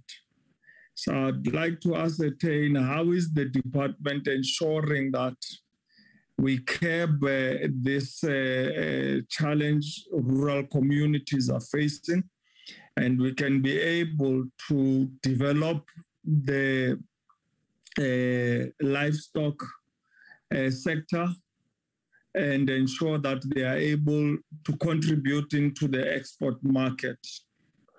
Honorable members, on the basis of the proposed bill before the committee, and to get an understanding of the reasoning behind the existence of the different marketing agents, are fresh produce and livestock only sold domestically?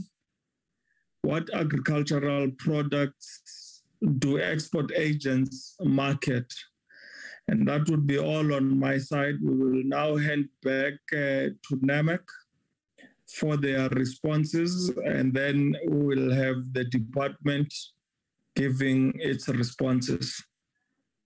Bao Angelo Peterson, over to you. Thank you, Chairperson.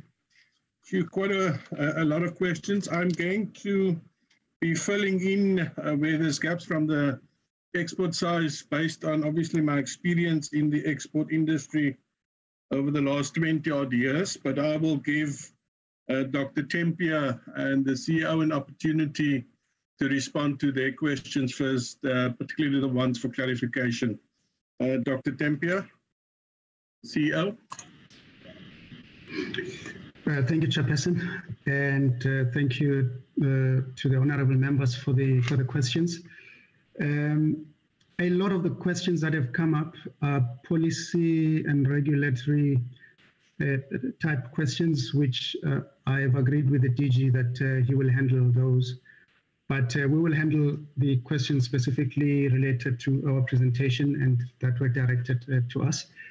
And as the chairperson of the NAMC has indicated, he will come in right at the end just to conclude before DG comes in case there are any gaps that are still there.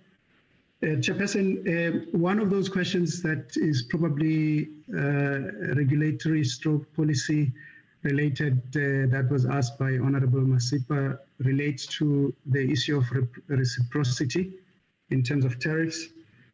Again, I think I would like DG perhaps to deal with that. And I think those issues are functions of negotiations country to country.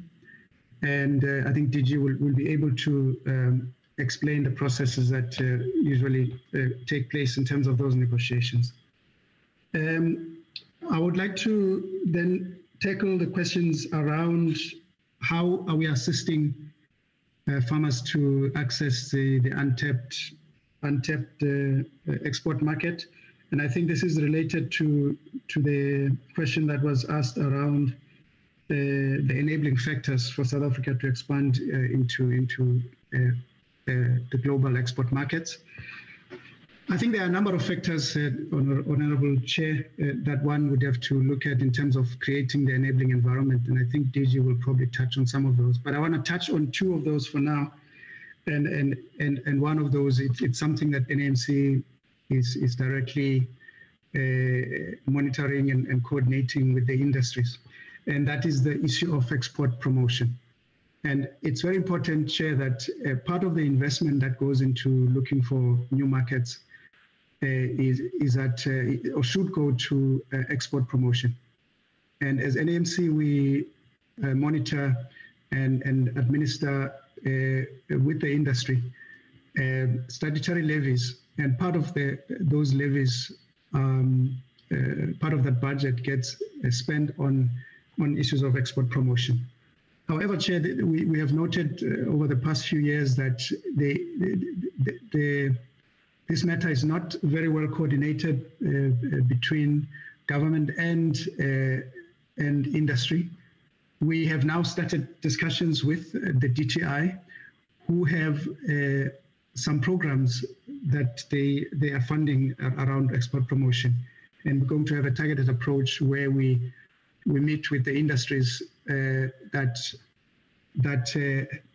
have got promotional requirements in the export markets, and we're going to assist in terms of how those programs can be rolled out. Of course, DTI will lead us in terms of that. But in terms of us talking to industry and looking at how we can assist them, I think that will be very key, Honourable Chair. So the issue of export promotion is very important, and a study that we did to look at whether the export promotion expenditure over the past few years has yielded any fruit. We have done a study within the horticulture industry, and we have done some analysis that actually shows very clear causality in terms of the investment that was made on export promotion versus the benefits that were reaped from that. So export promotion investment does pay. So that's one of the factors, Chair. And I think I've alluded to the other one, which is more a matter of policy, which I think DG will touch on in terms of negotiations that need to happen. And of course, it doesn't end there, as the honorable members have indicated. It's very important that once markets are secured, we need to be ready to be able to supply those markets. And all types of farmers should be included, and smallholder farmers usually are at a disadvantage. And that brings me to the next question, Chair, which was asked in terms of how do we assist smallholder farmers to also benefit from opportunities created in export markets. This one is a big challenge, Chairperson, and I think given NAMC's resource constraints, but also issues of mandate, we've been able to do some work, but on a collaborative basis with the other government and also private sector entities, where we've assisted farmers to be trained in terms of the issues of grading, the issues of post-harvest handling, and so on. But the actual investment that needs to go into making sure that they are export ready, that becomes a responsibility of the provinces, and we have been working with provinces in that regard. And there was a specific question around smallholder farmer access to national fresh produce markets, and there was a 30% target that was recommended by the Section 7 study that we did. Chair, again, this is a very difficult one because the study was done quite a number of years ago, and if you look back at the number of years that have gone, and we're not really where we need to be. In this regard, we have had discussions with APAC, and I see that Mr. Knowles is here.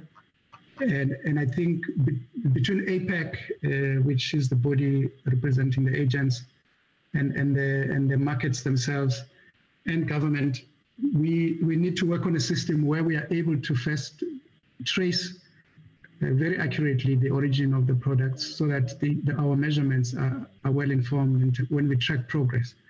And then secondly, we need to put measures in place to ensure that we provide training to Black agents, because what you find, Chair, also is that one of the realities is that there are established relationships between producers and existing agents who trade in these markets, and that becomes difficult to kind of break into.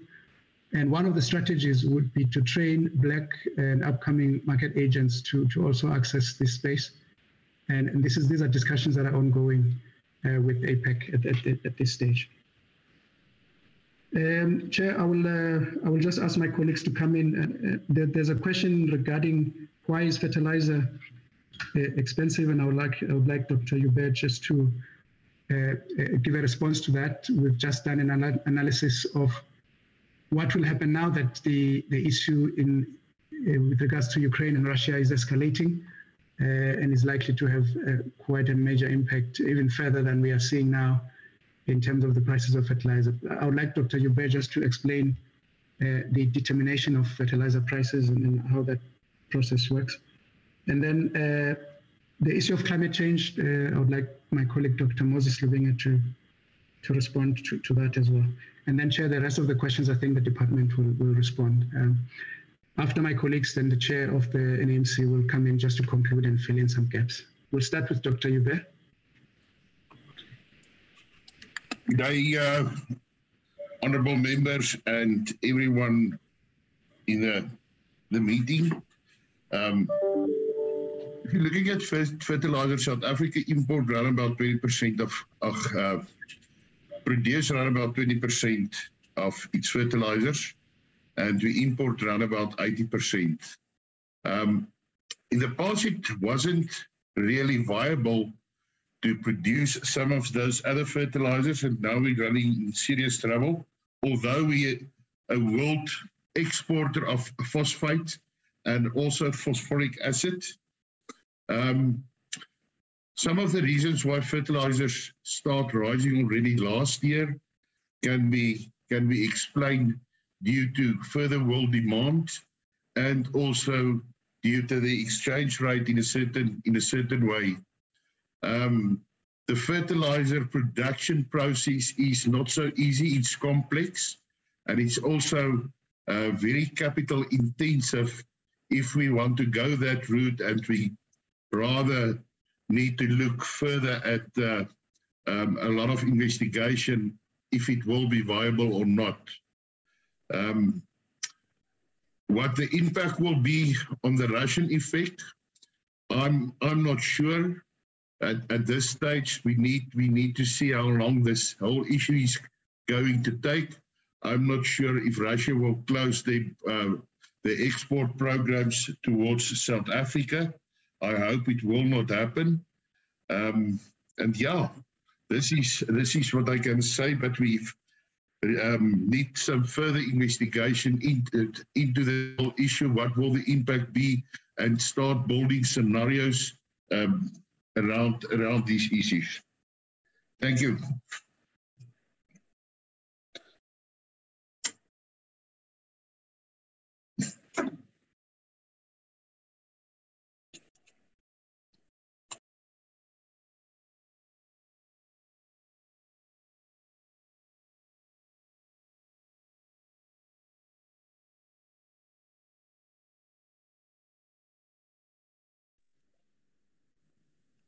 Angelo?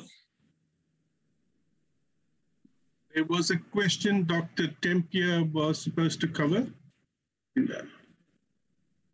Is there nothing? Dr. Tempia?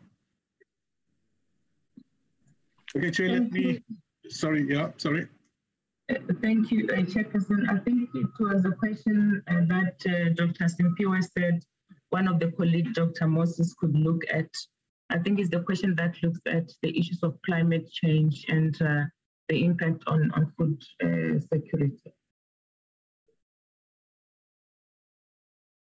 Dr. Moses, you can come in. Thank you, Chair, and all protocol observed.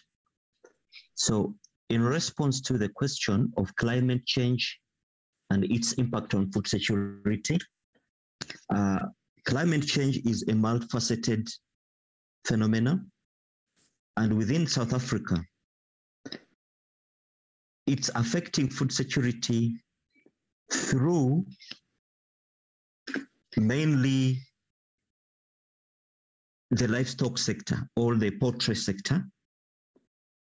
When we had the prolonged drought between 2014 and 2016, we saw how productivity in the major sources in the grain sector and also the oil seeds dropped, and that translated into the animal feeds. That alone raised the cost of production for poultry and other livestock products. Food security-wise, that made many not be able to afford the proper food basket to enrich their households. That is the lowest hanging fruit that we could observe how climate change is affecting our own people. For now, Chair, allow me to stop here. Thanks.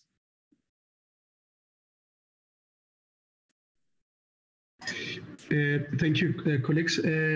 Maybe just to add a very quick inputs with regards to the work that we're doing with APAC in order to track the dynamics around the access of smallholder farmers into national fresh produce markets.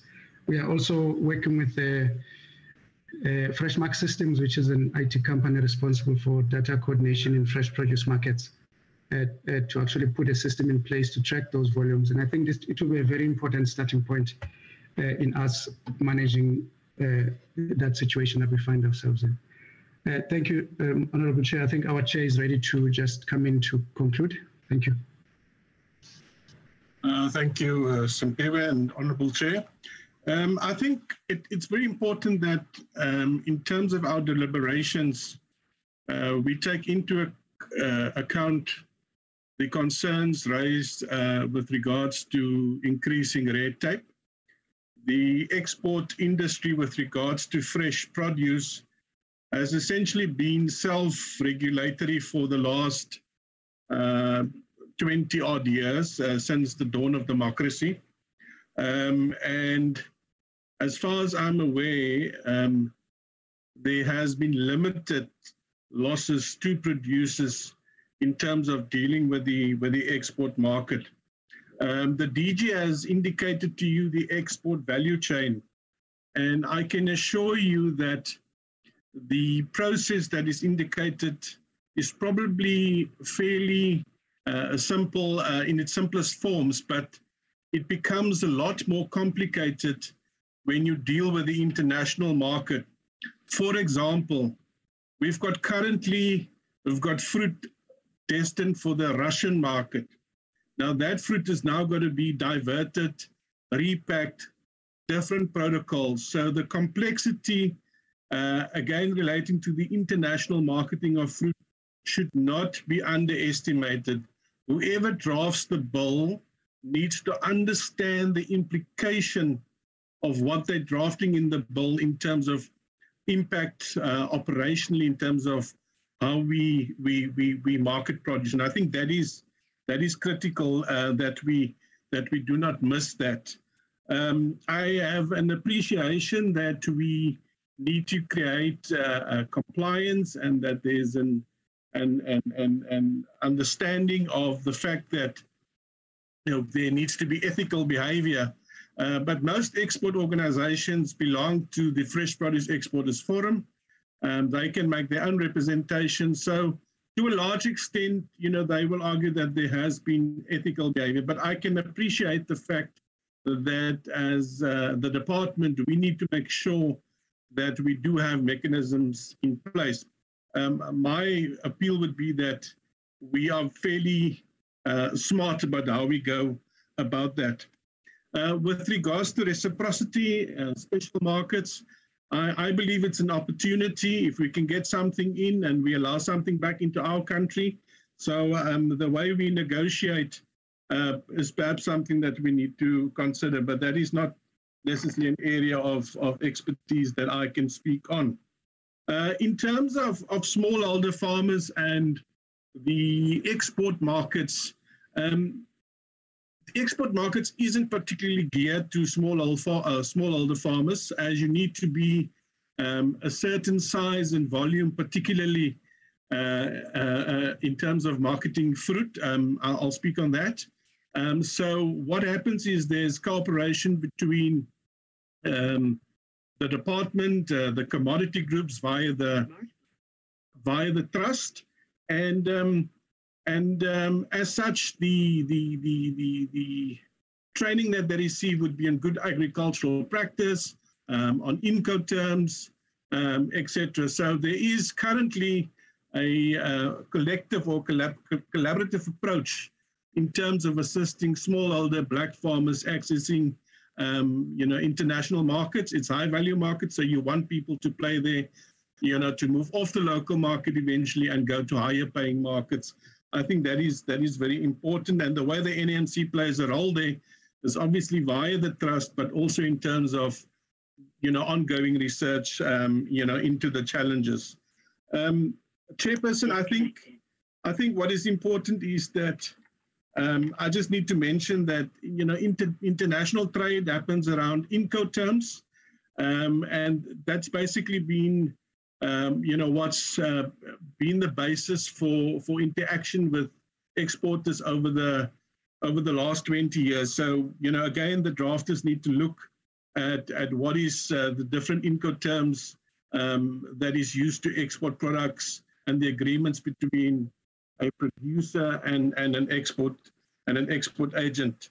I think it's important that we find a balance between regulation, and the free market system in terms of what makes us as a country competitive. I think it's important that we consider what other countries are doing and how it affects our competitiveness. I will stop there, and I'm happy for the team to take further questions and revert in writing, in terms of giving further clarification. Thank you, Chairperson.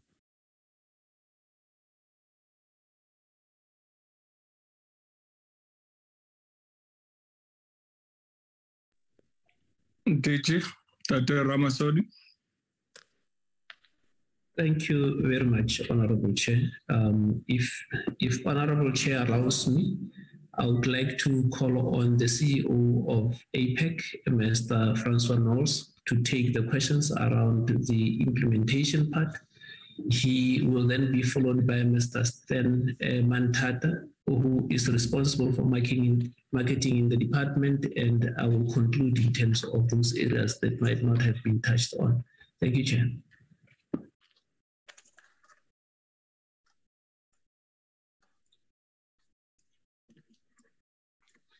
Honourable Chair, good morning, honourable members, and if you will allow me, I would like to request that you acknowledge that I acknowledge all protocol observed.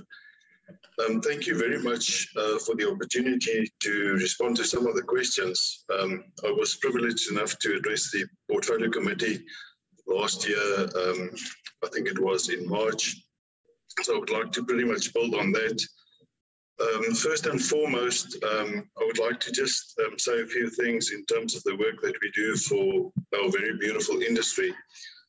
The first being that regulation should never be seen as to serve as a barrier of trade.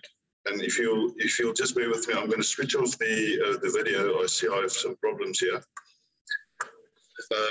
So regulation should never serve as a barrier to trade, rather a mechanism to ensure ethical economic business practices.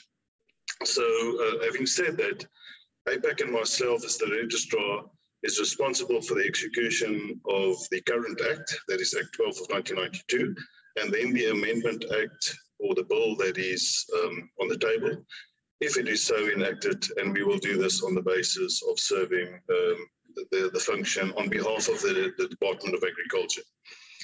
So our primary focus is the protection of farmers, producers and growers, and we do this in 3 areas. I think those areas are well known. It's fresh produce agents, livestock agents and export agents. Having said that, it's clearly understood that livestock and export agents are not being regulated as comprehensive as fresh produce agents are regulated currently in South Africa. The interpretation of the bill from APAC's side is purely to ensure a level playing field for agents. We focus on addressing unscrupulous role players in the industry, and if we did not have such people, APAC would not have a work to do. And it's important to just reiterate the fact that agents who represent farmers do so, and they represent the livelihood, and obviously this must be very transparent. But the one important comment that I would like to make with the bill in the background is that our beautiful industry must be an inclusive industry for all. So having said that, when we were privy to share the information about the proposed bill and the public participation process, APAC made really sure that we informed all the role players that we regulate, that being the agents and other role players in the industry like farmers, of the intent of the department to publish the bill. It is really important that all role players need to be able to partake in this process if we want to get to the ultimate truth. We see the process as ongoing, and of course, information is key.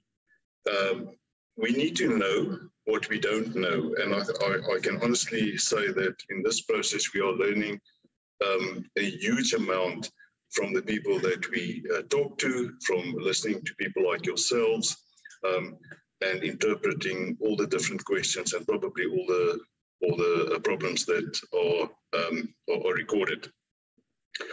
So it's important that if we look at the essence of the bill, I would like to touch on 2 aspects. It's the disciplinary processes that are lacking for livestock and export agents. things like trust accounts, but I'll go into a little bit more detail when we touch on the questions. Currently, the APAC Council consists of 18 members. Those members represent the industry at large. They represent agents in the 3 areas: livestock, fresh produce, and export. We even have people representing the Consumer Council. So the consumer is just as important in the work that we do.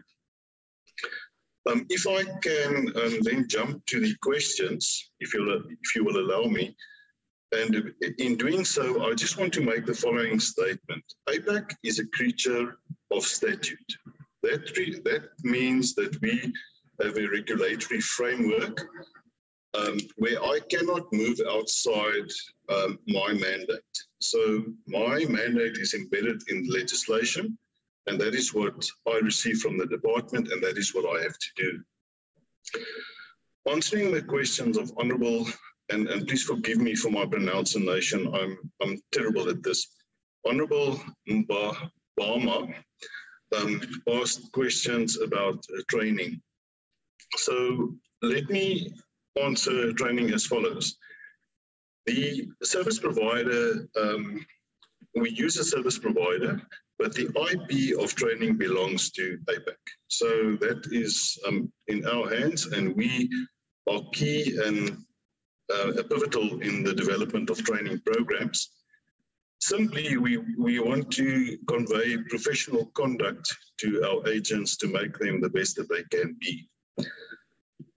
People that have to undergo this training undergoes the training, and this also alludes to the question about the directors. It's a once-off training, and the training simply explores the current legislation and then conveys that the content of that to the agents that must undergo. So the intent of APAC with the training of directors is to upscale and upschool them so that they understand the intent of the legislation and how we regulate and what is required as an output and a goal of such a training.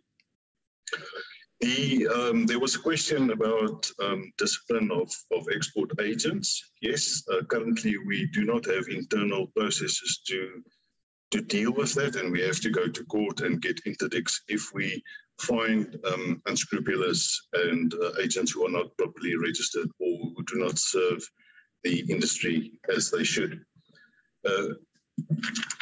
And then let me just see. Okay, so it's important to just also touch on local market versus the export market. The protection of farmers is for the local market is done through a fidelity fund, and this protects them against 2 things, that is theft and fraud. This is done in terms of Section 12 and Section 23 of our Act. This was removed in previous legislation. Unfortunately, I'm not privy to the reasons of that, but I just want to make that statement. Then, Honourable Matiasi, there's always the risk of unscrupulous agents. Yes, please remember that our focus is on ethical behaviour. That's a very definite goal of the bill.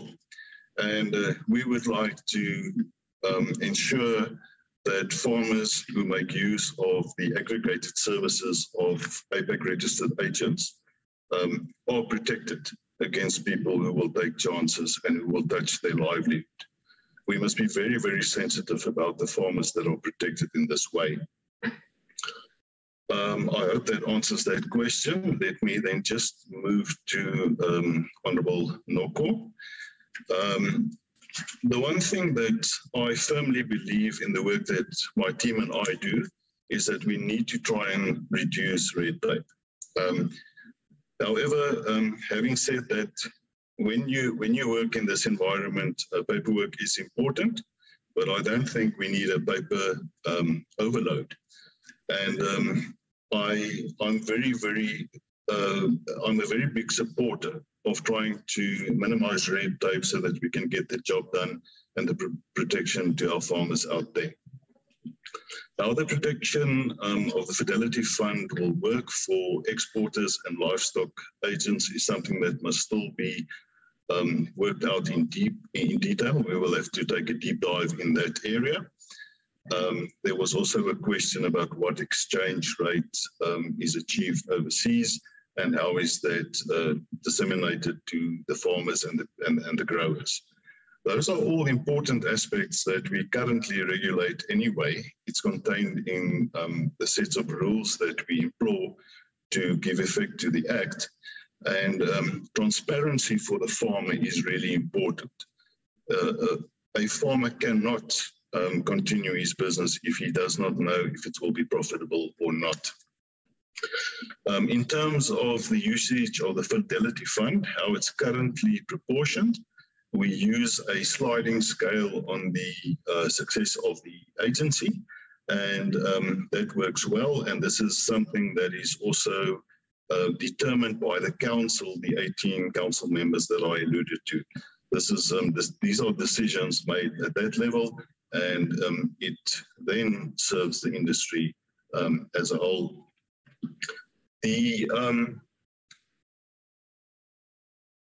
The gaps for the bill will certainly, or the difficult issues contained in the bill is certainly the credit insurance. We have given an opinion on that in our public participation comments. So we need to ask the question whether this is viable, and we've made quite a comprehensive input on that front. Then the shipment and the farmer communication and how they are paid is really important. And I think through the public participation process, we learn that there is really new processes that develop that we should be aware of and that we should be very sensitive about. If I can then jump to Honourable Breed. Again, there was a comment about relaxing red tape. We are in agreement of that. We need to make it as streamlined as possible. Sadly, I cannot react on why the Bill 2013 was retracted. Perhaps the department can assist in that regard. There was also a question about financial implementation. How will that be done? Are we ready for that? Can APAC accommodate such a change? Currently, we are awaiting the feedback from the PC, and we are exploring possibilities how to implement once a bill might be approved. What I can say is that we do not have the current resources to deal with the objects of the bill. But that does not mean that we should sit back and wait for something that might not happen. We should be ready and we should be vigilant if there's a change on the way, and we're doing that currently. Honourable Koppa, there was a question about the level of participation. I just want to allude to the fact again that APAC try to communicate on a regular basis as wide as possible to make sure that we make people out there aware of the fact that there's a bill, a possible bill for implementation sometime soon. So again, just allow me to make the comment that the more inputs we get, the better. In a democracy, if we get everything, we will eventually get to the truth. Then, Honourable Chairperson, your questions, I just would like to make one statement there. APAC only deals with agricultural products.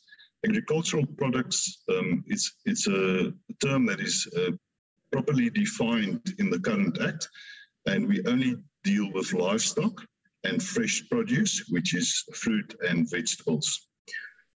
Also, the question is, how do we protect rural communities in terms of the comment that was made for livestock? Currently, we've lost our status at the OIE. This is because of the outbreak of foot and mouth disease in November 2019. And the ultimate goal of the the bill will, amongst others, be to protect our rural communities who make use of the aggregated services of livestock agents. That is but one example. I hope I did not miss any important questions. If I did, please forgive me. But in conclusion, I would like to just make the following final remarks. You have heard that we work hand in hand with the NAMC. The dissemination of information is really very important so that we can understand what is happening in our beautiful industry. We need to know what figures are achieved, what volumes are moving, and then allow me just to again reiterate, we need an all-inclusive agricultural industry, and that is something that is really important in going forward. Then from where I sit and the work that I do, I firmly believe that there should be a very healthy and balanced regulation focus between the regulatory aspects that we deal with and good business. Again, we should not be the entity that impedes business. So with that in mind, if there's any more questions, I will gladly revert to anything in writing if more information is needed. Mr. Chair, I hope that was comprehensive enough. Let me stop there. Thank you for the opportunity.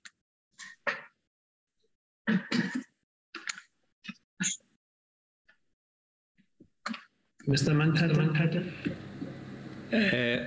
Thank you very much, DG, and also let me take this opportunity to thank the honorable members on the opportunity. I think Mr. Knowles has covered most of the questions that I think I would have commented on, but maybe I can add on the issue around the rejection of the initial bill in 2012. I think what had happened there, there was a challenge at that time, whereby the original bill, I think there was a proposal to amend 30 out of 35 sections, and the legal opinion that we got at the time was that effectively it will mean that we are coming with a new act altogether. So that was not going to be practical moving forward. And again, there was a issue around the impact of those changes, where now there was a proposal to move the current APEC into an agency, where amongst other things they were supposed to be looking at issues around transformation and the conduct of agents thereof. And it was felt at the time that that may not be in line with what we're supposed to be doing. So the safest thing would be that we need to withdraw, and then we go back to the board, and then we develop a new proposals in terms of the areas that we would want to effect. And what they proposed at the time was that we rather focus on the conduct of both the fresh produce, I mean not the fresh produce, but the exporters, as well as the livestock agency. So it was more of a technical issue to say that if we were to amend 30 out of 35 sections, then it means we have to come with a new act altogether, which was not desirable at the time. That's the reason why the original bill had to be withdrawn and then be reworked into the current format. Thank you very much, DG. Thanks. Thank you very much, Honorable Chair and honorable members of the Portfolio Committee. Let me first start, Honorable Chair, by indicating and really appreciating the depth of discussions and the questions that were asked relating to this bill. I think the discussions today, as you have rightfully indicated that this is not the day to discuss the bill, I think will go a long way in terms of deepening the objects of the bill and how the bill is implemented. And therefore, I would avoid going deeper into the discussions, but go to the issues that pertained to the questions that were asked relating to the department. I'll start off with Honorable Klape, who was asking, what kind of regulatory frameworks are we coming up with as a department to currently deal with the challenges that are in the export environment? Quite a few legislative pieces were introduced in Parliament, in this case, the phytosanitary bill, which will deal with the plant health aspects. And we also have got the agricultural products amendment bill, which is also part and parcel of that battery of legislation that we have brought in. What we will still bring in, Honorable Chair, would be the Marketing of Agricultural Products Act.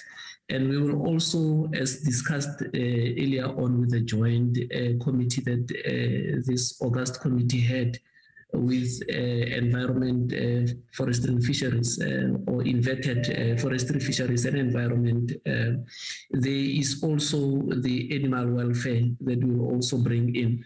And we will also have to deal with the issue around PPCB, as we know that PPCB is acting on a legislation, and in their own inputs to Parliament, they are looking towards Parliament assisting in terms of dealing with that act to make it more aligned and more recent. Those are the areas that I think in the immediate engagements, Honorable Klape, would be needed for engagement. I wouldn't go to the issues that Honorable Mbabama had raised, but I think those are real issues that pertain to the bill, as are the issues that Honorable Matias had raised, but also to abide with what he had indicated around carrying of the costs and how this needs to be looked at when we deal with the bill. Honorable Mahlo, yes, there are systems within the department to deal with smallholder farmers, but in the interventions, I think right through in listening to the NAMC, listening to also the colleagues in answering, there is a need just to bring it into one pot where the interventions would be dealing with the issues that are later addressed, that Honorable Chair was raising on infrastructure. But we have got units in the department that are meant to deal with a smallholder farmer amongst the farmers, amongst the work that they are doing within your import and export area. We have got a unit in the department called Import and Export Services, which looks at this aspect. We have got the SA gap that you are implementing with PPCB, and also we have got the horticulture program that we are running with Japan, that is looking at addressing the areas on sustainable horticultural development in our country. And these interventions, meshed with what is happening at the provincial space, is meant to ensure that we have got a systematic way of dealing with smallholder farmers. I think if we also look at the commercialization aspect that we are having, that was started 4 years ago or 5 years ago. Those are the interventions that we are having through interventions with the Jobs Fund and also with the blended finance, noting that Honorable Brett later on had indicated there are challenges in terms of the blended finance, which I think there is a lot of positivity in terms of that area of work, by the funding that we still have got to advance to some of the service providers in terms of the banks. I think Honorable Masipa was actually very pertinent in terms of the issues that he had raised. But I would like to just touch base on one issue around the ease of doing business. And I think if we have got to look at the criteria broadly in the indices that are being used there, the issues around trading across the borders that he is bringing in mostly. And I think that, as indicated by the chairperson of the NAMC, and I think even Honorable Masipa was very emphatic on it, we really need to find a sweet spot.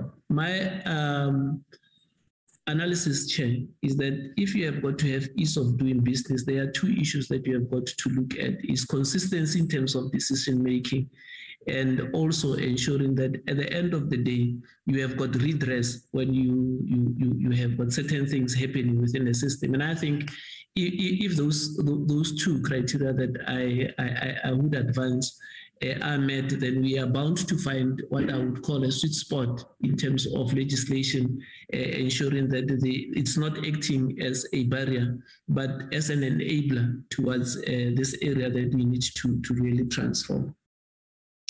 There are areas that I have taken note of that I will discuss with the NAMC as a provision from Honorable Masipa. On Honorable Brett, you had asked two questions, and I think maybe I need to paraphrase. The early warning systems that I was talking about was on the market intelligence that you need to have if you have got a trading partner, where a trading partner would be changing conditions and you would be given a heads up of saying that this is coming and therefore you can start working on certain things within the country. But what you referred to in terms of early warning, in terms of diseases, is also equally true. You have referred to MEGIS. Yes, MEGIS in English are MAGIS. And you can also translate directly in terms of blue tongue, it's blue tongue in English. So we really need to look at those areas. And I think that this portfolio committee was seized with a discussion on how do we then deal with the vaccines. I would not replicate that discussion here today. The chair had guided the last time that we appeared in front of the portfolio committee. I think the issue around reciprocity, there has been indications, I think, from various honorable members of the PC on how do we deal with it.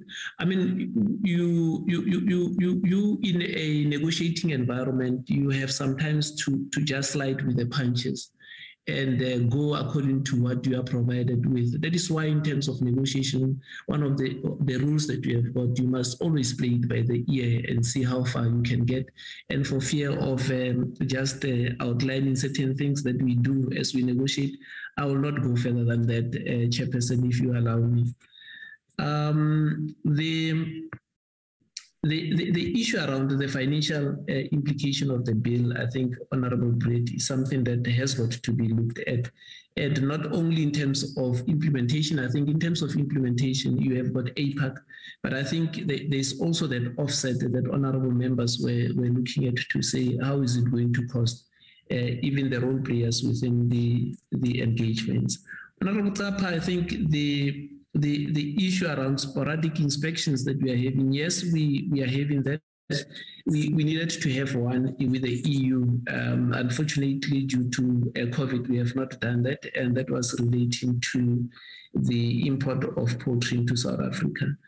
And I think the issue around the domination of stakeholders, Honorable Kapa, in a particular area is currently being addressed by the department, the industry, and sector partners, including labor and civil society, in a document, a compact called the Agriculture and Agro-Processing Master Plan, which once concluded, we will be able to share with the portfolio committee.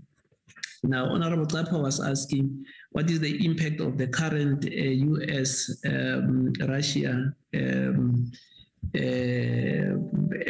engagement on the issues in this country? I think there are a few documents that are quite available in terms of the impact for the agricultural sector, where we are importing a lot of wheat from that particular region, 30% to be exact.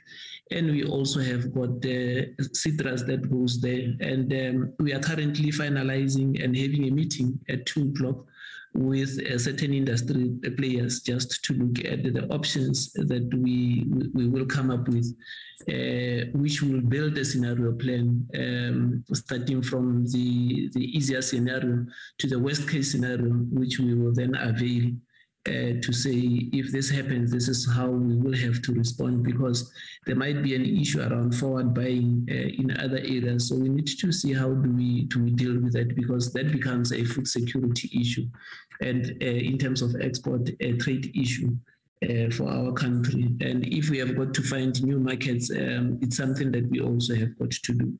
And thanks for that question.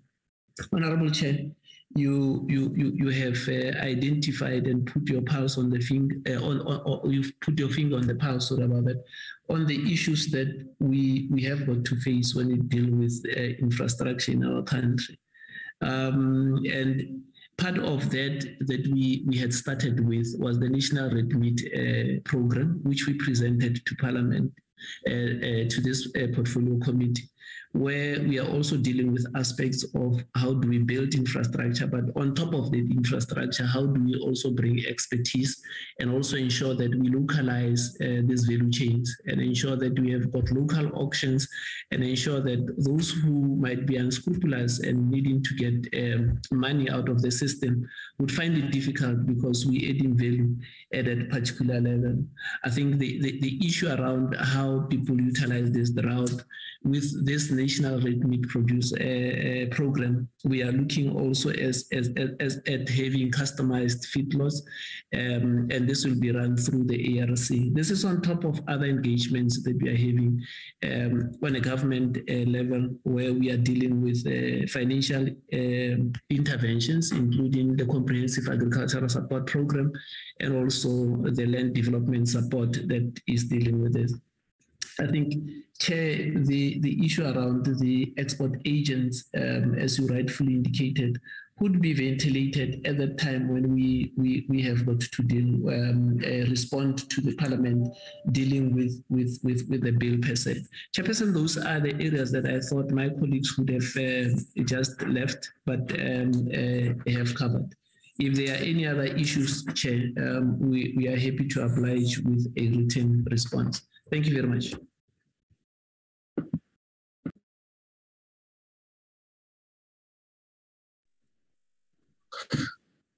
Thank you, TG, Dr. Ramasodi. And let us also thank NAMC, as led by Tate Angelo Peterson and Dr. Tempia and everyone, Christo Yube and Francois Noels. We appreciate your responses that you've been able to provide on the clarity-seeking questions posed by the honorable members. We also take this opportunity to thank the officials of the department who have been able to cover some of the questions posed by honorable members. DG, thank you for the responses, and we hope that if there's any other issues we may have, the Secretariat will be able to capture that in writing and request them to be sent to our respective office. Honorable members, that having been said, brings us to the end of our session.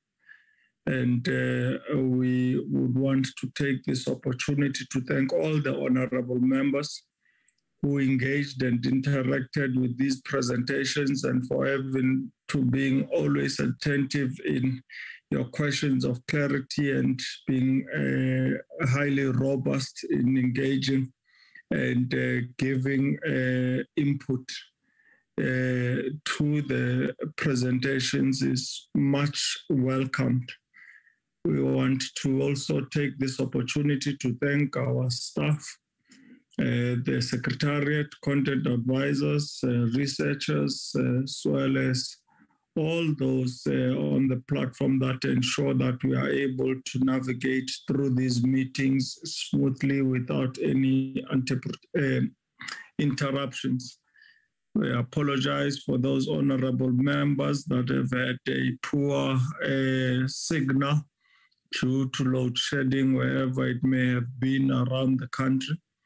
And let us also remind you of the sitting at 2 o'clock in the National Assembly, which will be a hybrid sitting, and we request you to join on time so that we may be able to follow the proceedings in the National Assembly. With that said, thank you very much. Enjoy the rest of the afternoon and the great week ahead. The meeting stands adjourned. Thank you, Chair. Thank you, Chairperson. Thank you. Thank you. Thank you, Chair, and bye-bye. And bye-bye, Chair. Bye-bye.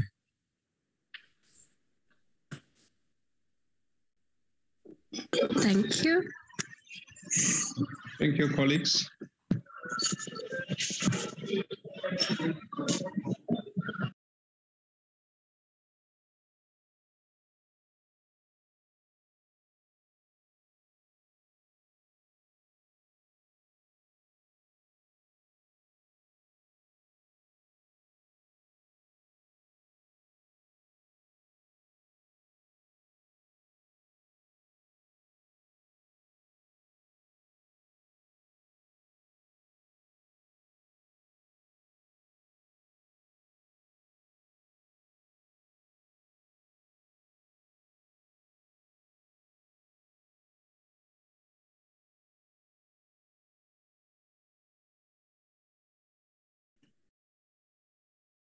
Equaling that must check in, guys.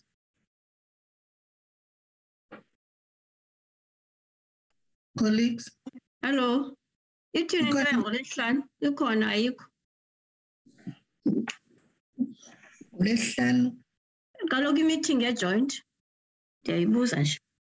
Ide bakhona i-study group nenantsika ne-Mencom. Ndizozaziphula ndiyabuza. Kupha uYouTube no-PMG. Phumla. Is Libeli minutes. Phumla, stop recording. Is Libeli minutes. Yo, minutes. Vale mama papa mama chika mama sixaka mento. Bye bye. Bye bye man.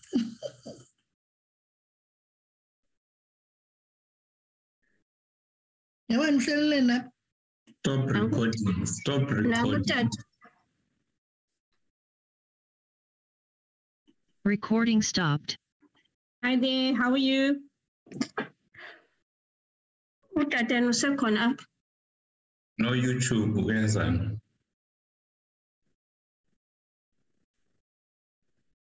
No, Dad Matthias.